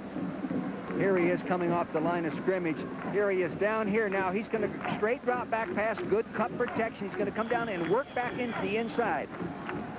There's a slot formation up to the top. Here he is coming back now. They work into the inside. He sticks the linebacker there. Good setup, good technique by the quarterback, Taylor. First down. He has been a starter 3 years for Michigan. Here's a hand to Horde, and that is snuffed out in a hurry. Burke is there. Riley is there. Riley makes that play. Yep. Loss on the play of a couple of yards. Second down, 12. Riley, remember, came out of the game earlier with an injury, but you knew he wouldn't be out of there very long. He's one of those guys they label an overachiever. Yep. But you know, that I think that's a heck of a compliment. Well, you made a comment about overachievers, their attitudes, the walk-ons. The guys with the superior attitudes are always achievers, not necessarily. SC beat Washington 28-27. Boy, that UCLA-USC showdown is getting closer. Second down, 12 now. Taylor falls down. Well, that was the plight of Hartley earlier in the ball game, having trouble backpedaling, and Taylor looked like he and Vitale, the center, may have gotten tangled up. That happens. How many times does it happen to Hartley? Take a look at the feet right here, and let's see if he doesn't step forward with his right foot. Let's see it. It's right foot. Let's see what. No, it's the left guard. Here it is. It's big. Hussar came over and stepped on him. Well, I'll tell you, how'd you like to have 287-pound step on your right foot? That's right. Hussar, and now it's a 3rd and 16. They're going backwards. And now Taylor can't hear. So they will stop it. Now, you know, Taylor really understands it now, doesn't he? He gets under the center and being absolutely sure that he correctly does what he has to do to get the official to stop the clock. Now, Iowa's called a timeout. No, they haven't called a timeout. Well, they pointed towards Iowa. Anyway, we'll be back. We'll sort it out with 3:32 to go in the game. Be 3rd and 16 when we come back. Had such a controversy concerning the noise, trying to control the crowd. What happens is each time you go under center and you have to warn the defense of the home crowd, it's a cumulative. And so as an end result, when Taylor couldn't make the snap again, they automatically assessed Iowa a timeout. Now they have one left. Now if they do this again, Iowa then will lose their last timeout, and it could be a 5-yard penalty thereafter. Boy, I tell you, that is a very tough rule to follow, isn't it? Yeah. 3rd and 16. Now the crowd is dead quiet now. That got their attention. Taylor back to throw. Near side. McMurtry back to the ball. Makes the catch at the 20, and he's got a first down. McMurtry made a tough catch, and then, with second effort, got the needed yardage for the first down. Now you're going to see McMurtry getting single coverage here. Here he is to the right screen, coming off number 1. He pushes deep. Right, Smiley plants and drives, does a real nice job, does everything he has to do, but the ball is thrown right where it has to be thrown. He breaks the tackle, spins around, gets the extra yardage. They needed 16 yards, and he got 17, just because of the effort of McMurtry to get inside the 20. And coming back for the ball. If he hadn't have come back for the ball, he'd have been batted away by Smiley. That was good defense. First down, 19-yard line, Michigan. 3:03 to go in the game. Bowles protects the ball as he gets to the 16-yard line. A gain of 3. It'll bring up second down. That was Burke on the stop. McMurtry and Kolazar do such a great job of coming back to the ball. I mean, they read it and they fly to the football. Well, that's a principle that is coached. It's actually a principle that was initiated in football, really, and made famous, I think, by Sid Gilman. The old comeback theory. Then went into San Diego Chargers, to the Oakland Raiders, and on into college football. A lot of people used to run the out and just break out and look over the outside shoulder, and you take him to the sideline with the ball. But with a comeback, especially the short side of the field, you normally will catch it inbounds. Second down, 7 now from the 17 of Iowa. Audible. Taylor to Bowles. Bowles on his feet to the 10. 5-3. First and goal, Michigan. Again, that was the 2 tight end offense, see, and he's checking, and he's going away from the strength of the defense. Here, we'll take a look at this from the low. That's about as low angle as you can get. Here he is. He hands it to him. Now, see, that's that big Dingman, number 78, leading him through the hole. And you can see how powerful this young man is, Bowles, is. You've really got to get your pads into him. I tell you can see how powerful this entire Michigan team is. They are just wearing them down, aren't they? They wear you down. First and goal from the 3. They go to the wishbone here, and they like to normally start out by giving the ball to Horde up inside. Tracy Williams is in that. This is Williams with the ball. Williams driving for the goal line, and he's going to be nigh the goal line about an inch or 2. So it'll be second and goal there. Boy, he was trying to shove that pile across the goal line, wasn't he? Yes, he was. You see the time. That's the other thing. Is when they do get this in, there's not going to be a lot of time for Iowa to retaliate. Well, remember when we did the Michigan State-Iowa game, they came back within, I don't know, just seconds to give the opportunity for Skillett to kick the field goal. Iowa might try to stop that clock, but they only have one timeout remaining after being assessed that one. There's the time, 1:33, second and goal. From the wishbone, Williams again. Williams is denied again. Melvin Portner, they're saying there's a fumble, and Iowa got it.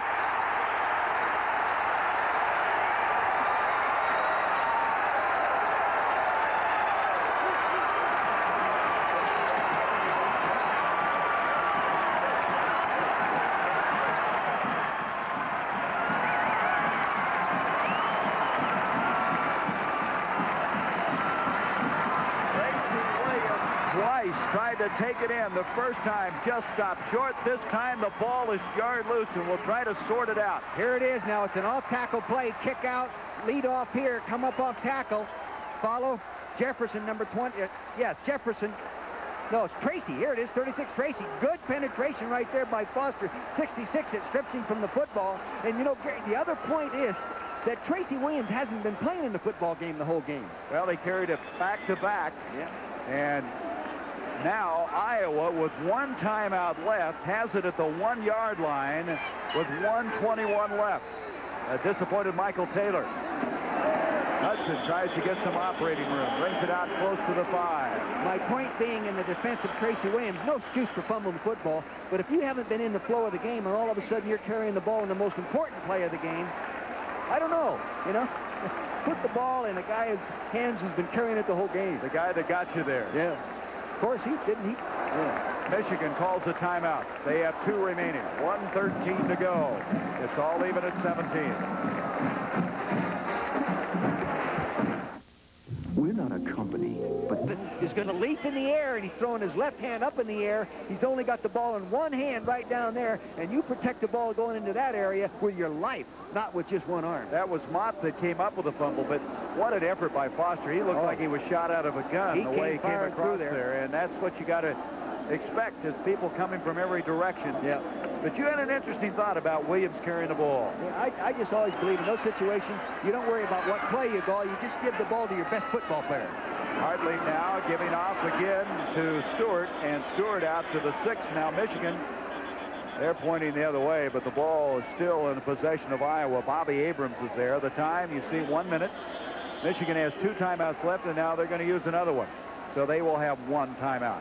They stop the clock, 58 seconds. Hartley will come to the near side. 58 seconds left in this 40th meeting. Thus far, it's all even.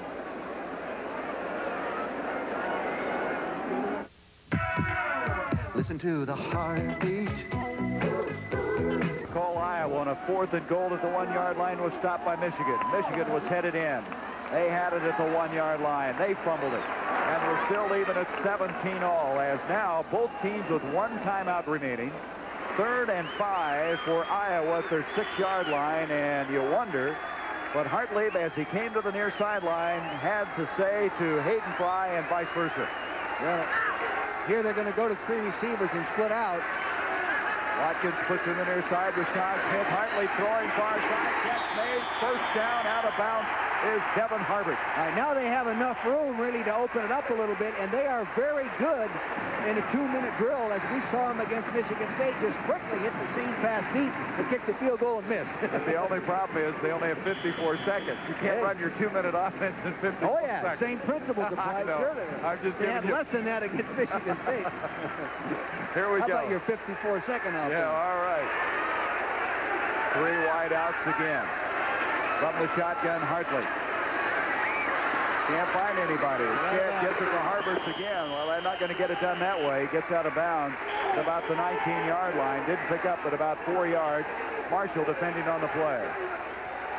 Does stop the clock with 47 seconds, and we have a flag now on the far side of the field.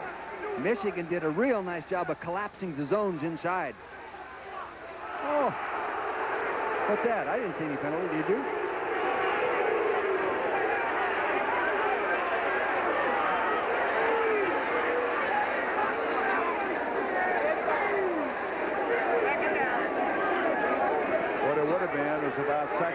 a personal foul, but let's just wait and see. Personal foul on the offense. It'll be second down. It must have happened on the sideline on the far side. I sure didn't see it. Of course, that's a long ways away from here, and there was an official right there. Oh, I think what happened, what they say in the truck, take a look at the left-hand corner of your screen. I think the receiver threw the ball at the defender. Oh, my gosh. That is ridiculous. I can't believe it. I don't know. It's not been a good day in some ways for the guys in the zebra stripes. Here's a handoff now, and out to the 10-yard line is Stewart.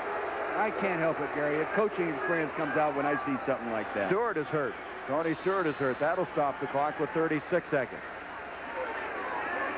I think he has his wind knocked out of him. Stewart might have landed on the football that time. But anyway, here's the situation now. We have 36 seconds. It was 3rd and 14. One timeout for both clubs. 17 all, and Iowa is in danger of ending up with their second tie of the conference season. They tied 2 weeks ago against Michigan State. Next week, Michigan would go against Indiana, who is unbeaten in not only non-conference play, but as well in the Big Ten Conference week game when they play at Purdue. This kid Stewart has played a heck of a football game today. Speaking of a heck of a job, Bill Friel, along with George Hill, our statistician and spotter. Joel Feld, our producer, and Jim Jeanette, our director. Back to throw, Hartley near side. Travis Watkins stays on his feet, gets out of bounds, stops the clock, first down. They're still alive at the 29-yard line. Big completion by the Hawkeyes. Stops the clock with 26 seconds to go. Michigan is doing a good job of sealing off the stuff he wants to throw down the hole, forcing that long. That's a long throw out there to the out pattern. And normally you try to funnel them back in there, even those out patterns back in so they can't get out of bounds, but they can't cover everything. They needed 16 yards. They got 19 at the 29. Iowa still trying somehow to pull this one out. Hartley throws it over the middle of the field. Hudson catches the ball to the 35. They got to use their final timeout, I believe, and will. Trip Welburn made the stop. A gain of 5-6 yards on the play. The other day they worked on the practice field in their kicking period, Gary, this very situation. Needing a field goal to win or to tie, no timeouts left, no hardly seconds left. They run a play, and they had the field goal team just running on the field line up and kicking. They can do it, but they need a big play downfield. They've got to get that ball into at least where he's got a shot like a 50-yarder. Well, that would be at the 35-yard line then. You're talking 17 yards added to the line of scrimmage. If you make it to the 30, it's a 47-yard kick. The ball's on the 35. That's about as far as I think they can hope, because he is kicking into the wind, too. Yes. But with no timeouts remaining, they're going to have to do exactly what you say. It's kind of like Keystone Cops, but they are coached and prepared to execute. Now, I don't know how much time you need. You usually figure you want to hold about 12 seconds. I don't know if they can get a ball that far downfield and have 12 seconds left. Well, you almost have to think of a Big Ten play right now, too. You got to think that way. Pass interference penalty? Yeah. Of course, now it's not like in the NFL where it's a spot foul. The most it could be is 15 yards. Yeah, that's right. Oh, that's right. But what I mean by that is I don't know if you can even reasonably think you can get this play called and get this guy on the field without a timeout. That's a major question, I'm sure, right now for Hayden Fry. Remember now, he missed the last attempt from 51 yards in the beginning of the fourth quarter.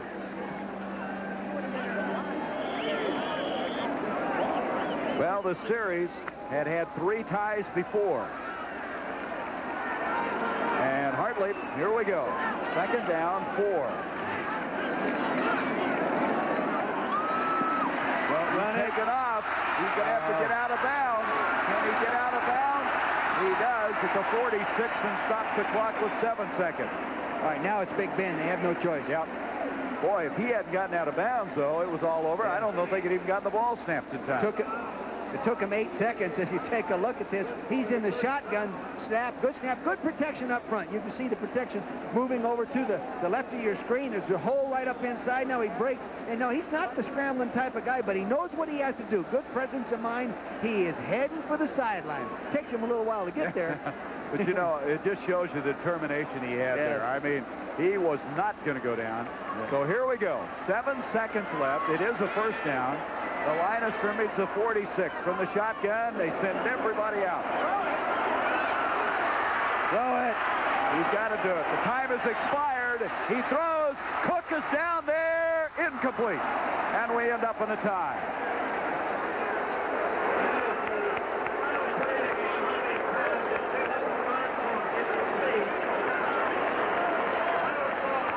Look at Chuck. He can't believe it wasn't complete. Well, they had a crack at it. That ball was up for grabs. Cook was down there, but he had 2 men around him. Veda Murray was the guy that looked like he got a hand on it.